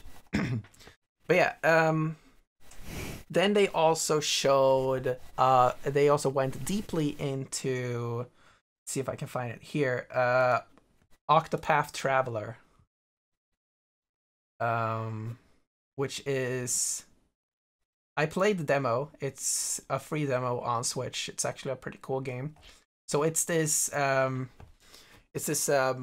Japanese RPG, which really looks a lot like Final Fantasy VI, but it's set in this three-dimensional world, and the graphics are really beautiful. It's in Unreal Engine 4. And I played it a little bit. It looks gorgeous. I think I showed it a little bit to you. Maybe. Yeah, it was this game where there's a three-dimensional world and 16-bit sprites in it. Yeah. Yeah, it's a cool game, and like the demo is, they released a demo for it, and it's a really expansive demo. Like there are 2 campaigns in the demo, like 2 short pieces of campaigns. You get to play as one character. I don't remember his name. I didn't play his campaign. Then I played a little bit of Primrose's campaign, and this is a really, like, they're not censoring themselves in this like version of the game here. Like with Primrose's campaign, Primrose is basically a stripper. Oh, okay. And she's nice. basically owned by a guy who they have to call a master, and it's just really weird, and he's like really abusive, and like there's a lot of, obviously they don't really show much, but like the dialogue like really show really like hints towards the fact that they've probably been raped and abused and stuff like that. So it's just like really dark stuff. And it's also like the major like cutscenes, quote unquote cutscenes, are fully voice acted as well, which is like, you don't really think a 16-bit style game is gonna be voice acted, but it's really cool. The voice acting is pretty good and all that stuff. So yeah, it's actually a really impressive game. Looks really cool also. It's like an old 16-bit game that's in 3D. Yeah, exactly. And with the beautiful lighting that Unreal Engine produces. Yeah. So yeah. I think the best way is probably to check it out to understand how it's visual. The demo is fully free on the Switch eShop. So just go into the coming soon section of the eShop, scroll down to Project Octopath Traveler, and download the demo. I recommend it. It's cool. The combat is pretty cool as well. So yeah, I recommend it. Yeah. And then they showed some Mario? more news and blah blah blah. I think I just kind of merged everything together before. Let's see, was there anything else up here? Yeah, they showed they're releasing arcade games on Switch for the first time. They're for the first time re-releasing arcade games in their original form. So you'll like for the first time, you're actually gonna be able to play the arcade version of Punch Out, for instance. That's cool. Yeah, like Punch Out has never been re-released before, and that was a vertical cabinet as well. So you would be able to take your Switch and prop it out vertically, basically, and play Punch Out on it. So yeah, and that's where the wireframe Mac comes from as well. And that's the skin in Smash Bros. Yeah, exactly. The green wireframe. Yeah, exactly. Skin. That's where it comes from, the arcade version. Okay, so let's see. Was there anything else before we go into Mario? Yeah, we all know what we want to go into. Yeah, obviously. Also, they announced Doom and Wolfenstein, as we talked about earlier, for Switch. Doom actually looks pretty good. It's obviously like a lot lower in resolution, and sadly, it's 30 frames per second. But it's still impressive how they've been able to get like a fully AAA modern console title onto the Switch. Like, it's really impressive how they've been able to do that. Yeah. And Digital Foundry even made a video where they made a PC with similarly spec'd parts to the Switch, and they tried to basically see if, and they were not able to get even a stable 30 frames per second on the PC version of Doom. So yeah, it's really understandable why it's actually cut to 30 frames instead of 60. Yeah, it's still impressive. Yeah, exactly. They actually made it work to begin with, so. Yeah. We'll see what happens with Wolfenstein later on. That is a 30 FPS game on consoles already, so we'll see what happens there. But yeah, with all that done, let's end the show. No, yeah, let's head into let's end the show. No, it's time. Let's not talk about Super Mario Odyssey. Yeah, it's time for the moment we've all been waiting for, which is Super fucking Mario Odyssey. Holy shit. This game keeps surprising me every time. I don't understand how they keep doing it. This is gonna be the best game this year. Yeah, like I am so excited, and I've said multiple times, like, this is the first real sequel to Super Mario 64. Don't give me any like Sunshine garbage. Sunshine was not a good sequel to 64. There were just like 6 stages in the game. It was all the stages were like really linear and all that stuff. Like, it was not as free form as 64 was. Like, for example, if you were to get a shine in a stage in Sunshine, you had to start with that episode. You couldn't just run into another shine like you can in 64, where you can just run into another star while you try to find a 1 star.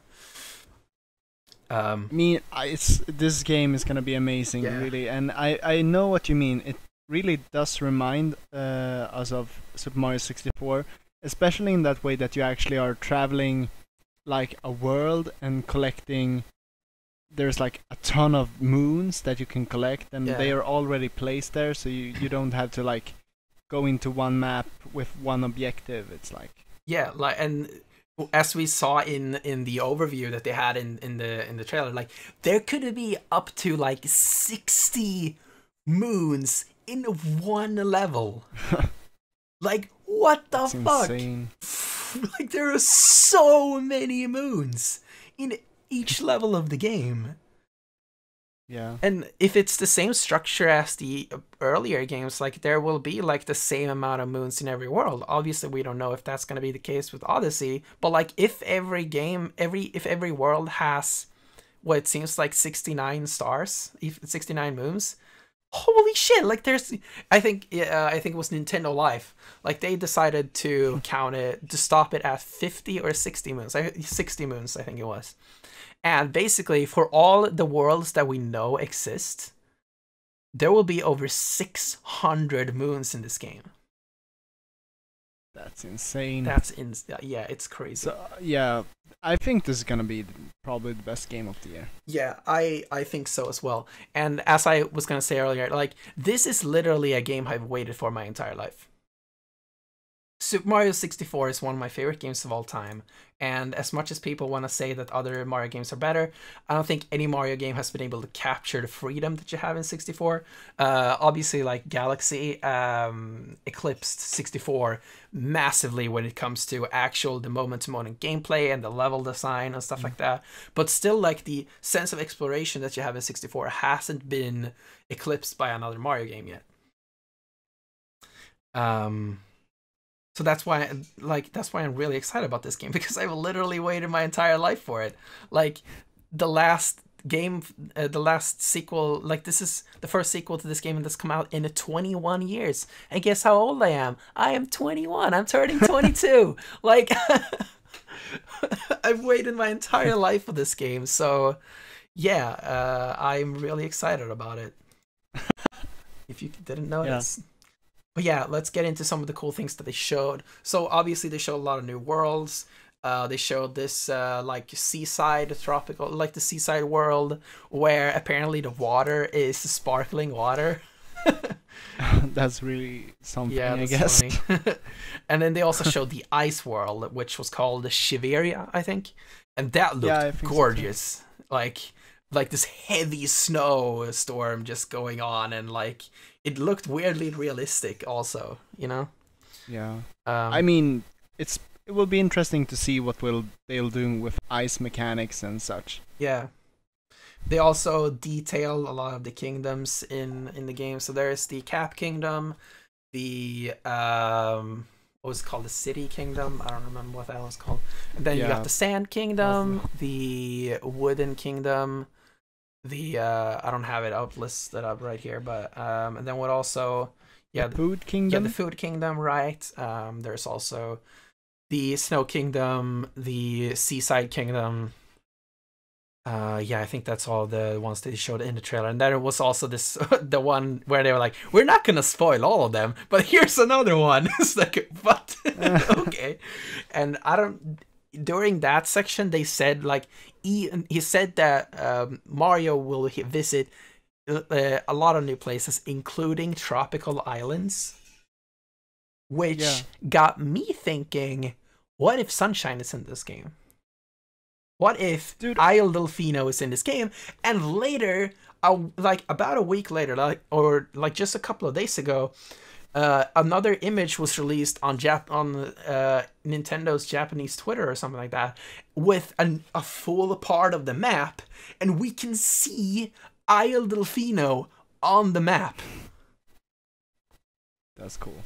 Yeah, so yeah, that's like unlocking the counter region all over again. Yeah, I'm gonna see if I can. Oh, but it's a nice homage to Sunshine, I guess. Dude, I also noticed something, and that is that in one level in the trailer, Mario jumps into a painting that looks like DK City or New Donk City. I mean, so that's interesting too, I suppose. What? Sorry, can you say that again? There is one level, or in the sand level in the trailer. Oh yeah, the painting. Yeah, there's a painting. He jumps into a painting that looks like New Donk City. Yeah. By the way, I sent you an image. If you look at the bottom left of the image, between the Mushroom Kingdom on the map, you see there's the Isle Delfino. Yeah. Yeah, so it seems like they're it's true. And also they seems to have brought back the paintings in the new game, where there seems to be like paintings scattered out throughout the worlds that will just teleport you to other worlds, basically. And what I think that will be is basically, maybe there is some kind of locked, like there's some part of New Donk City that you can't get to, right? And maybe you have to get to that through a painting in another world, basically, or something like that. Yeah. But the more interesting part about these paintings is that in, I think it was Giant Bomb's gameplay, it was some outlets gameplay, they run across, in the Food Kingdom, they run across a painting with Peach's castle on it. That's so cool. So I really hope that is what I think it is. So the question is, will you be able to run around the courtyard of Peach's castle from Super Mario 64 in Odyssey? Yes. Yes. And of course. The next question is, how much of Super Mario 64 is in this game? Like, can you enter the castle? Can you actually enter any of the worlds? Like, can you play the bomb field? Yeah, like I hope, like they did recreate one a Super Mario 64 level back in Galaxy 2. So I'm wondering, like, will there be any remade 64 levels or Sunshine levels as well, since Isle Delfino is on the map? Like, will there be any like remade levels in this game? And the question is, how much of that will there be?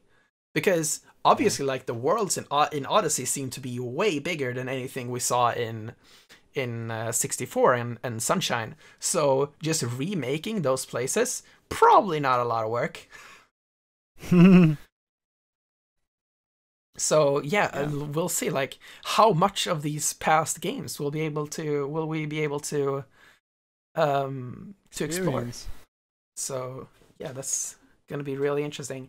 And also, they showed the new photo mode that's also in Odyssey, which I'm really excited about. Like, you can just run around one of these worlds and then like, oh, I think this is really cool, and I could just do, or maybe there's like some cool sight, some cool thing that you're seeing in the world, like, oh, I just want to take a picture of this. And they also show that you can just flip it vertically, and you can just take a picture for your phone or something like that. Yeah, and the quality is really good. Yeah. I mean, you could also put like some blurs around, motion blurs, and yeah, there are like, a lot of around the edges. Yeah, there are a lot of different filters and different effects that you can use. You can zoom and all of this different stuff. Like, it's a really expansive photo mode, which I'm really excited Mario has become like this social website hero. He's learning how to take Instagram pictures. But it's like, I mean, it's a really clever thing to do as well, because if you're encouraging your players to take screenshots and share them, people are gonna do that, and that's free marketing for you. Especially since that's like smart. Facebook and Twitter integration, like, it's deeply integrated to the Switch software. So just taking a beautiful screenshot and sharing it on your Twitter is super easy. So yeah, like, they're doing it really well. Smart move, Nintendo. Yeah. Let's see, what else did they show in the trailer? Yeah, they showed the world map for the first time. It's actually, it's a map, and it's actually the globe. And once again, like, if you kind of follow this game deeply, you can see that the moon is very, very prominently shown in the entire game. And once again, on the map, the moon is prominently shown in like the world map screen. Do you think there's a reason for this? I think the final world will be on the moon. Yeah, that sounds I think it reasonable. was, let's see, I think it was Game Explain, because Game Explain makes like analysis movies now when it comes to Zelda and Mario. But yeah, I think 2 hour. Yeah, I don't know if 2 hour movies. I don't know if Nintendo has specifically said this, or if it was in Game Explain's analysis, but it seems like the Rabbids, like, not the Rabbids, but the new Rabbits from Raymond Rabbits with a T. That are helping with Bowser's wedding in Odyssey. They are apparently come from the moon. Are they the same rabbits as in Mario 64? maybe they're like Galaxy. coming back to revenge Mario, because Mario just threw through the Mario, why you steal my star? Yeah. Why you steal the star? You stole our star, and it's time for us to revenge you. Now we steal your girl. Yeah. Then also something interesting that Game Explain came out and said recently was that the way Bowser talks in this game. So he doesn't have full voice acting like he did in Sunshine. He talks a lot like he did in Galaxy, where it's basically like. But the cool thing, lovely voice he has. The cool thing is that he actually, if you listen closely, he actually specifically says names. So, for example, so it's basically like Bowser is speaking another language, but since names do not change between languages, he still says the name. So you mean like this is the same as in Star Fox Adventures when they're like, Waku Waku Waku, Crystal Palace, Waku Waku Waku. It's like Star Fox. Like from what Andre from Game Explain said, it's more like Mario, Peach, Yeah, do you know what I mean? Like it's more like if you listen closely, you'll hear that he says it.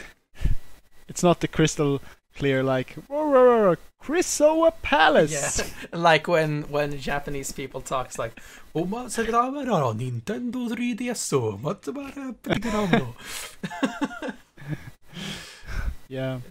I really love listening to Japanese people. Like even when there are like subtitles or someone talking over and stuff like that, I still love just listening to what they say because I love it when they go from saying something in Japanese to saying something in English to saying something in Japanese again. I just think it sounds so cool. But yeah, is there anything else about Odyssey to talk about? I think we've spoken quite a lot about it.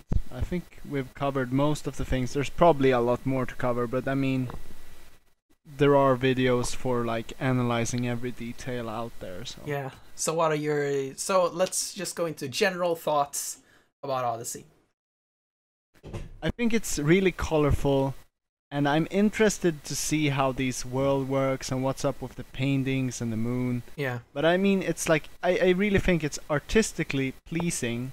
Yeah, it's a beautiful first game. of all, and it seems like it has like a lot of like with the big worlds and the amount of moons. It just seems like the gameplay could be really, really like it could be a lot of gameplay in this game. Yeah, I'm just waiting to be able to just control the Mario and just feel how he feels in this game.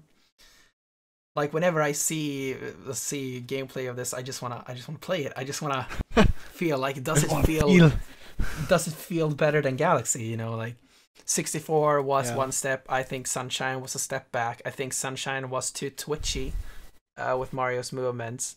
Then 64 Galaxy went back to a more controllable version of Mario. Yeah. And it was like to this day Super Mario Galaxy is the most refined version of Mario we've had today. And this is really exciting because now 10 years after Galaxy, we're actually going to get a refinement upon the refinements. Yeah. And it's going to be great. Yeah. Like I'm really excited I'm really excited to do a new roll move. So obviously that's like an update on the roll move in like 3D Land and 3D World. But like this time it's more like physics based and you can actually like roll for an extended period of time. And if you roll down a hill, you'll gain speed and stuff like that. Yeah.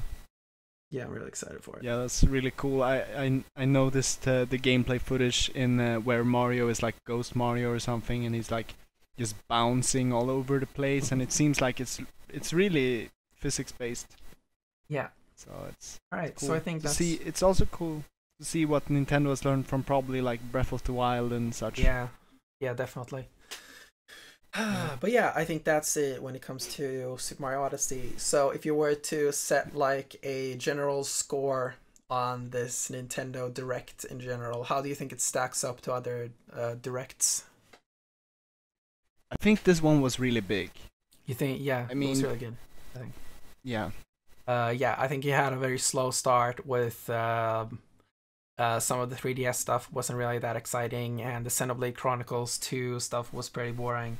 But when it actually got past that, it got really exciting, and just every news story just was like I feel like every news story after Xenoblade Chronicles 2 was a point where someone was really excited. Yeah. So yeah. Definitely. So yeah, it was a good direct. I'd say this was a good direct. Yeah, I'd really give good. it a an A-. Yeah. I'd give it a 6.8 out of 10. Too much water. No. But yeah. It's probably a A- sounds about right. Yeah. So yeah, Super Mario Odyssey looks like an awesome game. So let's continue over to the pitch. See you after this.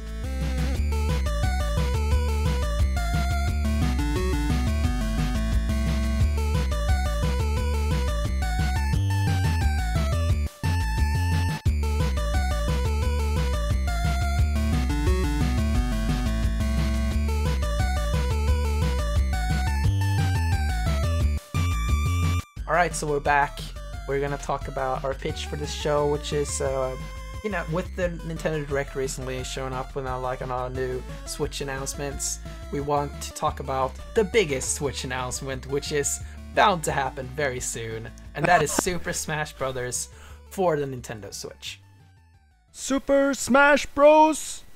Not Melee and not Brawl and not, I don't know, Switch. Yeah. So first of all, let's because when we talk about a Smash Bros for the Switch, there are two ways to take this discussion, and these two ways are: one, will it be an entirely new game, or two, will it be a port of the Wii U and 3DS versions? So what do you think? And what we think is more likely is probably the port. Yeah, I agree with that. That it will be a port. So obviously, now there's been a lot of time. Like when we get to 2018, there have been 4 years since Smash Bros. Wii U, because that came out in 2014. Yeah. So there's actually been a long time since then. How far apart? I'm gonna go and check out how far apart the other Smash games were. Brawl came out in, I think it was 2008. Yeah, so 2008 around that time to 2013. Yeah, so I think it was the first Smash Bros. Came out in 99, right? Yeah. And Melee came out in 2001. Brawl came out in around 2007, 2008, somewhere around there. Yeah. And then Wii U and 3DS came out in 2014. So it's not entirely unrealistic that they've made a new Smash Bros. Game since then, but I really don't think so, because of some of the more the politics around the game. Because Sakurai has said more defined this time that he doesn't want to want to make another Smash game. And yeah, I know that he said that on pretty much every game since Melee, but I really think he means it this time, that he does not want to make another Smash Bros. Game. Yeah, and this is kind of a dilemma, because I think Nintendo probably wants to keep one of their biggest franchise and series alive. Yeah. Because Super Smash is a real cash cow. That's a presume. Yeah, that's a console seller, really. Yeah. And unfortunately, so when it came to the Wii U, it was a 3DS console seller, not a Wii U console seller. Yeah. Smash Bros. Is one of those games that pretty much every owner of the Switch will buy. Yeah, probably. So they have to release it someday. And then the question is if they will release it as a port of the Wii U variant, or if it will be an entirely new thing, and that maybe Sakurai isn't working on it. Maybe they just let somebody else do it entirely. Yeah. Maybe some. So I think some Swedish guy, some guy with the last name Swing, maybe. Yeah, they're we're giving you all the power. Which characters do you want? And I'm I want Rayman and Klonoa and Sonic, Mecha Sonic. You got it. All right, so let's get into what we want to see in this ported version of Smash Bros. Because I don't really think there's any value to actually talking about a new version of Smash Bros. But yeah, let's get into what do we want to see in this ported version of Smash Bros. Yeah. I think it would be really nice to have a lot of the old like stages from Melee and from Super Smash 64 to begin with.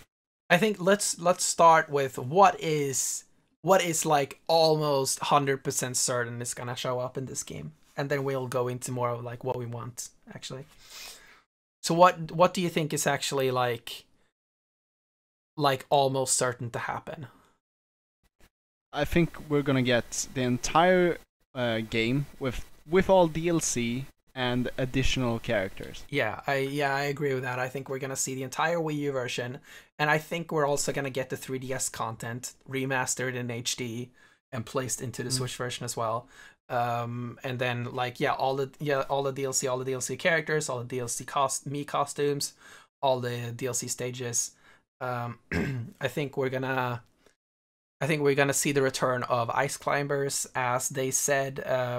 Sakurai went on and said that they completely finished Ice Climbers, and then they just couldn't make it run stable on the 3DS version, which a lot of people says is bullshit, but I totally believe it. Like the fact, like Smash Bros is a game that is super steady, 60 frames per second, and like I believe like even if Ice Climbers made the frame rate go to 59, like it is a instant cut. Like it is not showing up in the game. Yeah. You know?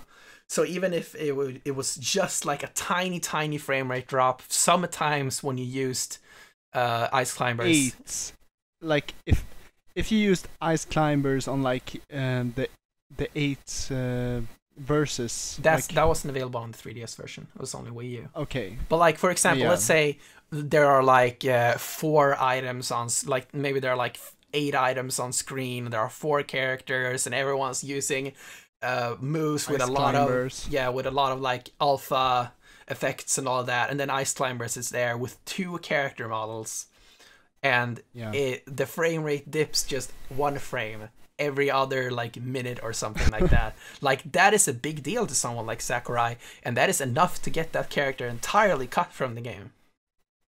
So I believe since they were fully finished with Ice Climbers, according to what they said, I think we're gonna see Ice Climbers come back into this game, and I think we're also gonna see a lot of other like old clones come back, like Wolf. Please, dear God, please. Yeah. So yeah, I think we're gonna see Ice Climbers, Wolf. I think it's a pretty much certain thing that we're gonna see this. An Inkling from Splatoon. Yeah, it's one of Nintendo's like biggest franchises now. Yeah, exactly. It's one of their major franchises. It is. I would really think it's weird if they do not include an Inkling. I think it would be really interesting to see what they would do with Inkling. Like what happens with like the ink? Would you be able to shoot ink all over the stage and swim through it and all that? Like, what happens when other characters try to walk in the ink? Yeah, that would be really interesting. Yeah, I think it would be really a lot of potential. Yeah, definitely. Yeah. I think it's also very certain that we're gonna see an ARMS character show up in the game. I don't know which one, but I also think an ARMS character is actually really interesting in Smash as well, because there are no long range physical characters, right? Yeah. So the fact that you would be able to bring in an ARMS character and just punch, and it reaches like almost all across the stage, like that would be a really cool character. Yeah. Those smash attacks would really like bring some new variety to the game. Yeah, definitely. Yeah. So yeah, I think that would be a really interesting character. Let's see. Are there any other characters you think are gonna show up in the game? Like, let's not go into like speculation yet, but like, what do you think? What do you think is actually like a pretty certain character to show up? I'm not sure. Maybe. No, that I was thinking for a short moment that maybe like some kind of version of Mario from the Super Mario Odyssey, but I think we mentioned the most likely two characters being an ARMS character and a Splatoon character. Yeah, exactly. Yeah, I actually don't think there's a lot of other possible characters. Yeah, Paper clips. yeah, two Snipper Clips characters. But yeah, maybe like another Fire Emblem character because we don't have enough of those already. It's the easiest kind of characters to implement because you can choose anyone basically. All right, so let's get into the characters we would like to see get into the game. So first of all, I want to see Waluigi actually show up in Smash for this time and not just be an assist trophy. Yeah. I want to see Waluigi playable. Give me Waluigi. Everyone loves Waluigi, so just give as an him assist the spotlight. trophy. No, fuck this the assist trophy. As Wario's final Smash. No, he should be a fully playable character. Yeah. All right, so give me a character that you want to see in Smash Bros. And don't give me like Goku or something. Like give me something that's like actually possible. Yeah, I can't really think of something. The thing I'm thinking about is not really possible, and it's like Rayman. I think Rayman is possible, especially with the new with Mario plus Rabbids Kingdom Battle being a thing, and there's this like very tight relationship between Ubisoft and Nintendo again. I think it's actually very possible that Rayman could show up in the game. That would be really great, I think. Yeah. I mean, I would love to see that. It's one of my favorite characters, so it would be really nice. Yeah, like, and I think he would also be a very interesting character when it comes to moveset as well. Like, for example, like maybe normal punches. Similar to the ARMS character. Yeah, like normal punches would just be normal punches, but maybe a smash attack is something that just reaches like a little further, for instance. Yeah. Yeah. Yeah, that would be really cool. So, yeah. So, any other characters? Do you have any other characters? Yeah. Let's see. Princess Peach, but as dark Princess Peach. I would like to see what's the name? Fuck, I forgot it right now. Come on. I just had it. It was something. What series? What game series? I think it was Mario. No, maybe not. Fuck, I had it like a minute. I had it a second ago. Fuck. Shit. Damn. Oh, man. Where did it go? Fuck. Okay, just maybe I'll remember it soon. Just okay, move on. What's some character you would like to see? Yeah. I mean, I could see that they would probably maybe implement another Pokemon character, but they already have so many. Yeah. I'm trying to think of like what series they should implement a character from. But my memory is not really doing me any favors right now. Yeah. So, I'm thinking of Metroid also because they recently released Samus Returns. Yeah. Yeah. God damn it! I had This is kind of the thing. I had it. Like it was. I was just gonna say it, and then I just kind of distracted myself. All right, whatever. Something I would like to see come back in come into Smash Bros is alternate costumes. Obviously, we saw a lot of alternate costumes in Smash 4 to begin with like, for example, like the Koopa Links when it comes to Bowser Jr., Alf on Olimar, and then pretty much all the DLC characters, or like a lot of the latest DLC characters had alternate costumes, like Corrin, Cloud, and Bayonetta. Yeah. So I would like to see a lot of alternate costumes. For example, I want to see Daisy playable as Peach. Definitely. Yeah, and not just a dumb color swap. Like, give me actual Daisy. Yeah. I would also like to see see what are some other characters in the game. I definitely want Miyamoto as a playable character with the Nintendo Wii sword and the Zelda shield that he had on the stage. He'd be a terrifying character. Terrifyingly strong. That's he could have the Mario plus Rabbids gun that he holds up in the Ubisoft conference where they announced Mario plus Rabbids Kingdom Battle. Yeah, that can be his final smash. Yeah. Oh yeah, here we go. I got it. Shovel Knight. Oh yeah, Shovel Knight. That's true. I really want to see Shovel Knight in the game. Shovel Knight is like he actually has like potential for a really unique moveset. Because like he's got his shovel, like he could bounce on other characters basically. Like I think that would be a really cool thing. So yeah, I think. But you already have a shovel character, Villager. He also has a shovel move. Yeah, exactly. Yeah. I think Shovel Knight would be more epic. Yeah, I would really like to see Shovel Knight. As for other indie characters, I would like to see Shantae. I think Shantae is a really cool character. Yeah. Yeah, I'm thinking maybe some Castlevania character would be cool. Like maybe like Trevor Belmont or Alucard or like something from Castlevania series. Yeah, nice. The problem with that though is that Konami just doesn't like to do things anymore. Okay. Yeah. So that's the sad thing about that. But yeah. All right. So what are some stages that you would like to see in the new game? Like for example, like if they were to bring back Ice Climbers, we would obviously see either a returning Ice Climber stage or a new Ice Climber stage. If they brought back Wolf, maybe we would see another Star Fox stage. Yeah. Okay, and like with Inklings, we would obviously see a Splatoon stage. With Arms, we would see an Arms stage. So yeah. I would like to see like a new Metroid stage, maybe from the new Metroid Samus Returns. Yeah, that would be interesting actually.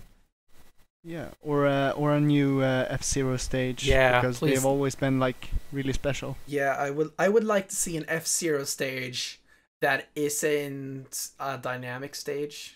So, like an F-Zero stage that is actually just a platform in a cool world with cool music.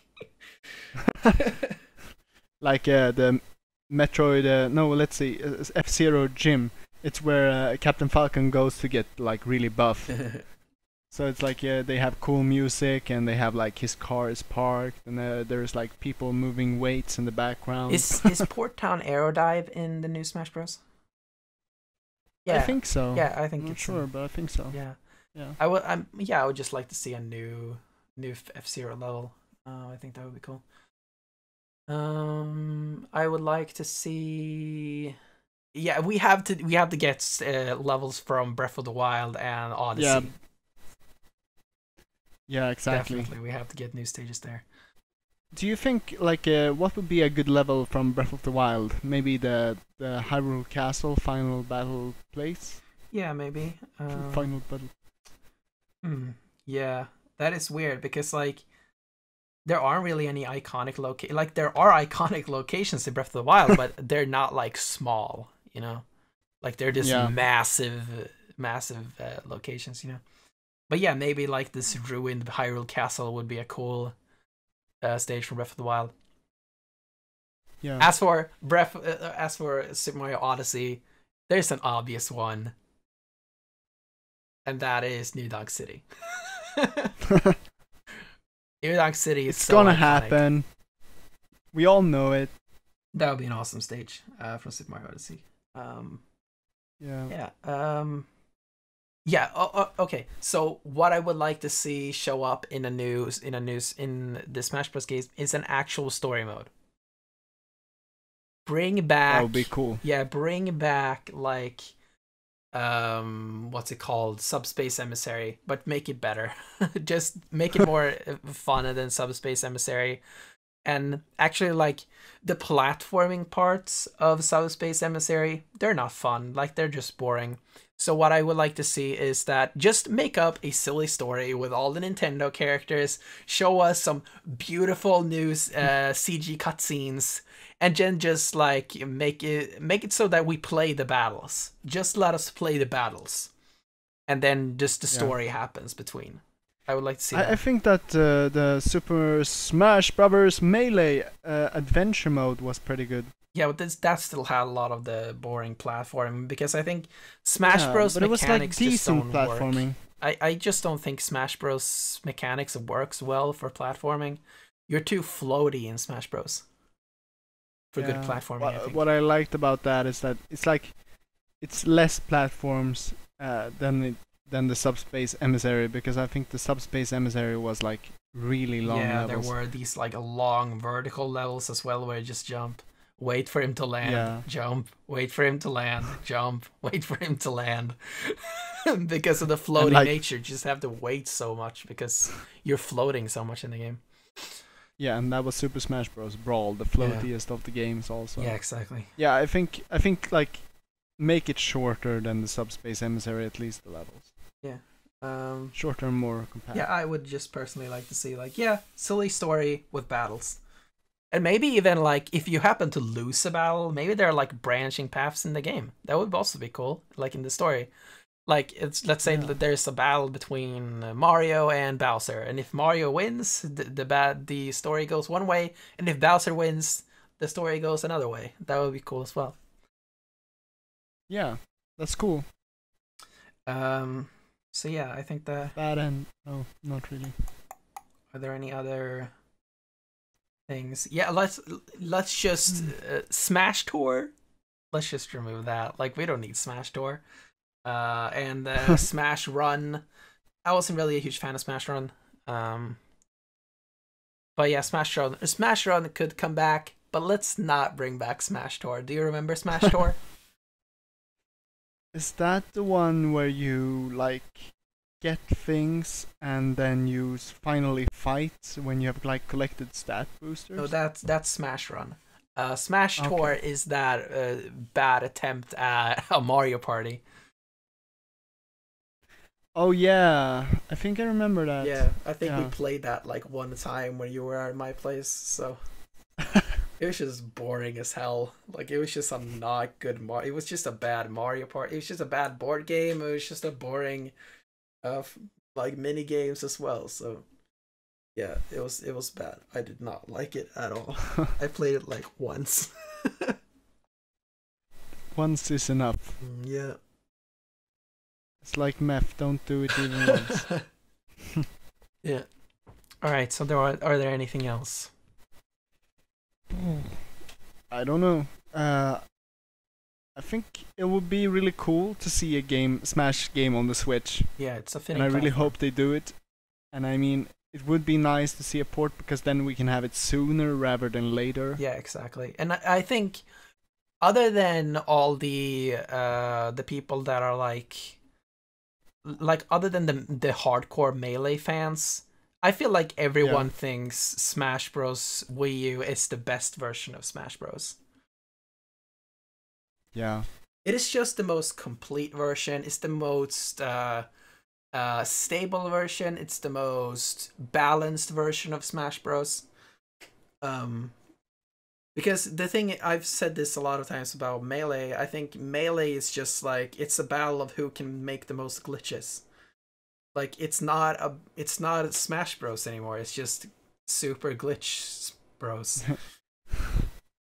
You know, like, you're just exploiting you the game. abuse the glitches to make you move faster and be able to do more impressive combos. Yeah, and I mean, and I agree that it is impressive in its own right, but it's not the game. It's not the same game. It's not the way it's supposed to be played.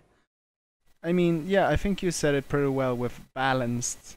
Super Smash 4 is the most balanced version of the game, because it actually works, and the characters are pretty balanced. Yeah. And I don't know, I'm not really that close to the competitive part of Smash Bros, but at least back when the game came out, like everyone's tier lists were different.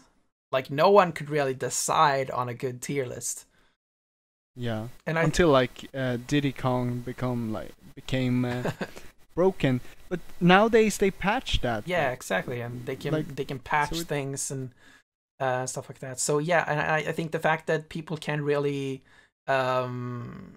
decide on a definitive tier list just says like, yeah, this is a really well balanced game. Yeah. So yeah, I think before we stop, I think there's a good thing to actually address. So what if this were to be a new Smash Bros. Game? What are some changes, like some major changes to characters that we would like to see in an entirely new Smash Bros. Game? That's an interesting topic. So, for example, I would like to see Mario. I would like them to see them remove the flood and maybe bring in the roll move from Odyssey. Yeah, that would be interesting, I think. Mario should definitely take inspiration from Odyssey, and Link should definitely take inspiration from Breath of the Wild. Yeah, because Twilight Princess was like forever ago. Yeah, and he's still using that design. Yeah. So back to skins. I would love to see them have the Breath of the Wild skin available in Smash Bros. But yeah, another change I would like to see is Ganondorf.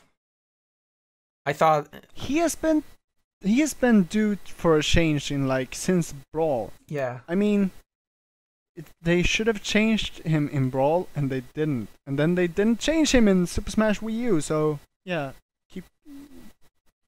Yeah, exactly. Like that was something we talked about before Ganondorf was announced. Like we were certain that they were actually gonna switch, that they were actually gonna change him up. They were actually gonna make him a sword user. Yeah. But it didn't happen. That did not happen.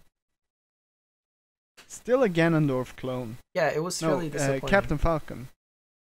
Yeah, he's just he is a Captain Falcon clone. Like it is such a weird pick for a clone as well.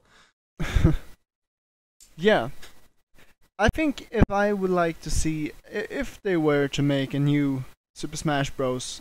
Game, I think the most important thing would be that they reinvented the main characters. Yeah, I think a lot, and that's something that we actually saw a lot of in the new Smash Bros. Game. Like a lot of the new characters, like Mega Man and Pac-Man, and a lot of these characters, they're actually very true to their games. Yeah. While if you have like these original characters that came out in like they came all the way from the first Smash Bros. Like Mario doesn't really control a lot like Mario does, you know? No, it's you have to like understand all the like small spin-off games he's been in to actually understand his moveset. Yeah, and I think actually when you look at like Link's moveset, like there are a lot of Zelda 2 moves in there, but a lot of these characters, especially like Donkey Kong has evolved so much since his original design in Smash Bros. Like, I would love to see them completely reinvent Donkey Kong and base him on his Donkey Kong Country Returns version. Yeah. Where he's doing, like, the roll move and all these different moves that he has in that game. And, yeah. So, yeah, I would like to see a lot of different, just completely reimagined characters. Yeah, I would see... And I think, like, they really made a lot of characters for the last one. But now I would just like them to focus on like the original ones and maybe add more later, but it's like we don't have the issue that we had in Melee where it was like there's too few characters. Now it's more like you have a lot. There's so many characters. There are so many characters to the point where it's actually hard to think about new characters. Yeah. Yeah. That's saying something because it's always been like, what characters do you want to smash? Yeah. Like, I want Naruto, I want Sasuke, and I want Sakura too. So, yeah, I think a great way to finish this off is, what are some completely pie-in-the-sky characters that you would like to see in Smash Bros? Donald Duck. Actually, a character is actually very likely to show up in Smash Bros. Is Banjo-Kazooie. Especially because back when people actually said like that they would like to see Banjo-Kazooie show up in that game, Phil Spencer actually went out and said that, yeah, I would love to see Banjo-Kazooie show up in Smash Bros. And my thing is like, what if that actually happened? Like, I think the biggest problem there is that is on Nintendo's side. Like, if Nintendo actually wants to have a Xbox character, because he's essentially an Xbox character now.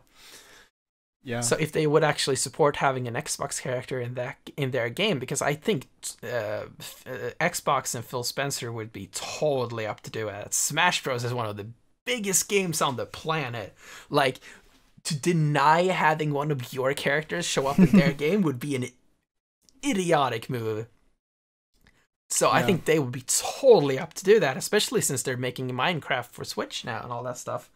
But yeah, and maybe this like conversation between Microsoft and Nintendo that's shown up now between Minecraft and with Minecraft being on Switch, maybe that actually has opened up the conversation of Banjo-Kazooie showing up in Smash Bros. I hope so. Because I think Banjo-Kazooie would be a great addition. Yeah, I think Banjo-Kazooie would be a really cool and unique character as well. Yeah. So yeah, I hope it happens. But yeah, pie in the sky character. What is something you would like to see show up? No, I want like a Castlevania character. That would be really fun. Yeah, I would like to see. I want to see Jack and Daxter, Sly Cooper. I want to see some PlayStation characters. That would be pretty cool. Exodia, the Forbidden One from Yu-Gi-Oh! You have to pick all the 4 characters have to be Exodia parts. And then you have to get the 5th part out of a Pokeball. The fuck? And then you instantly win. What the fuck is Exodia? You've never played Yu-Gi-Oh? No, I didn't. Exodia is like when you have all Exodia parts in your hand, you win instantly.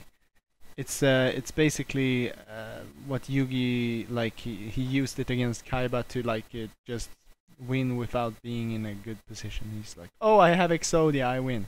Okay, sounds balanced. Okay. But yeah, we have reached 2.5 hours here now, so I think it's about time to actually finish this episode. But yeah, this is a great episode. It's a lot of fun to talk about all this nerdy shit. But yeah, anything else you want to add to the Smash Bros discussion? It was great fun to talk about the characters and just the gameplay overhauls of the games and if it's gonna be ported. But I think I've said pretty much everything. Yeah, I think okay, the final thing here, and I've said the final thing 3 times now, but when do you think Smash Bros for Switch will come out? 2018. Yeah, I agree with 2018, but I think it's a spring 2018 game. Or I think it's probably gonna be late 2018, like November or December. My thing against that is that first of all, they want Smash out on the console as fast as possible, and I think putting it in the fall will actually damage their real fall titles. Like, let's say, I don't know what, let's say Metroid Prime 4 comes out. There is like, let's say that's their fall game this year. If they release Smash Bros like just a month ahead or something, or a month after, that's gonna damage Metroid. Like, doesn't matter how much people like Metroid, like that's gonna damage every game around it. Yeah. So I think it's actually a very smart thing for them to bring it out either in the spring or summer of 2018. Yeah, summer sounds about right. But I think maybe if they actually announce that they're going to make a new, I think maybe they announce it in the beginning of the year to hype interest. Yeah, they usually have a direct in January. Yeah, so maybe they'll announce it then. Yeah. Maybe it will be out like in the summer or something, like you said, in between big releases. I could also see it be an announcement at E3 and then come out in something like August or September. Yeah. Because they announced Mario plus Rabbids Kingdom Battle at E3, and they also announced Metroid Samus Returns at E3, and those came out in August and September respectively. So that could be a very, very likely thing to happen as well. So yeah, it's possible. Um, We'll see. Like, we'll have to go back to this video and just be like, we'll see how right we were. actually, it was released 2017. It's released the day after this video was posted. Yeah. All right. So yeah, that's it for this discussion about Smash Bros. And all the things we talked about earlier in the episode. So yeah, if you liked the video, please like the video and subscribe to Rebreak. And you can follow me at Dennis_Lofrick on Twitter. And yeah, do you want to plug something? I don't really use Twitter much, so just follow Dennis. Yeah, and subscribe to the channel. That's nice. Yeah. All right. So we'll see you next time. And see you. Yeah. Have a good day.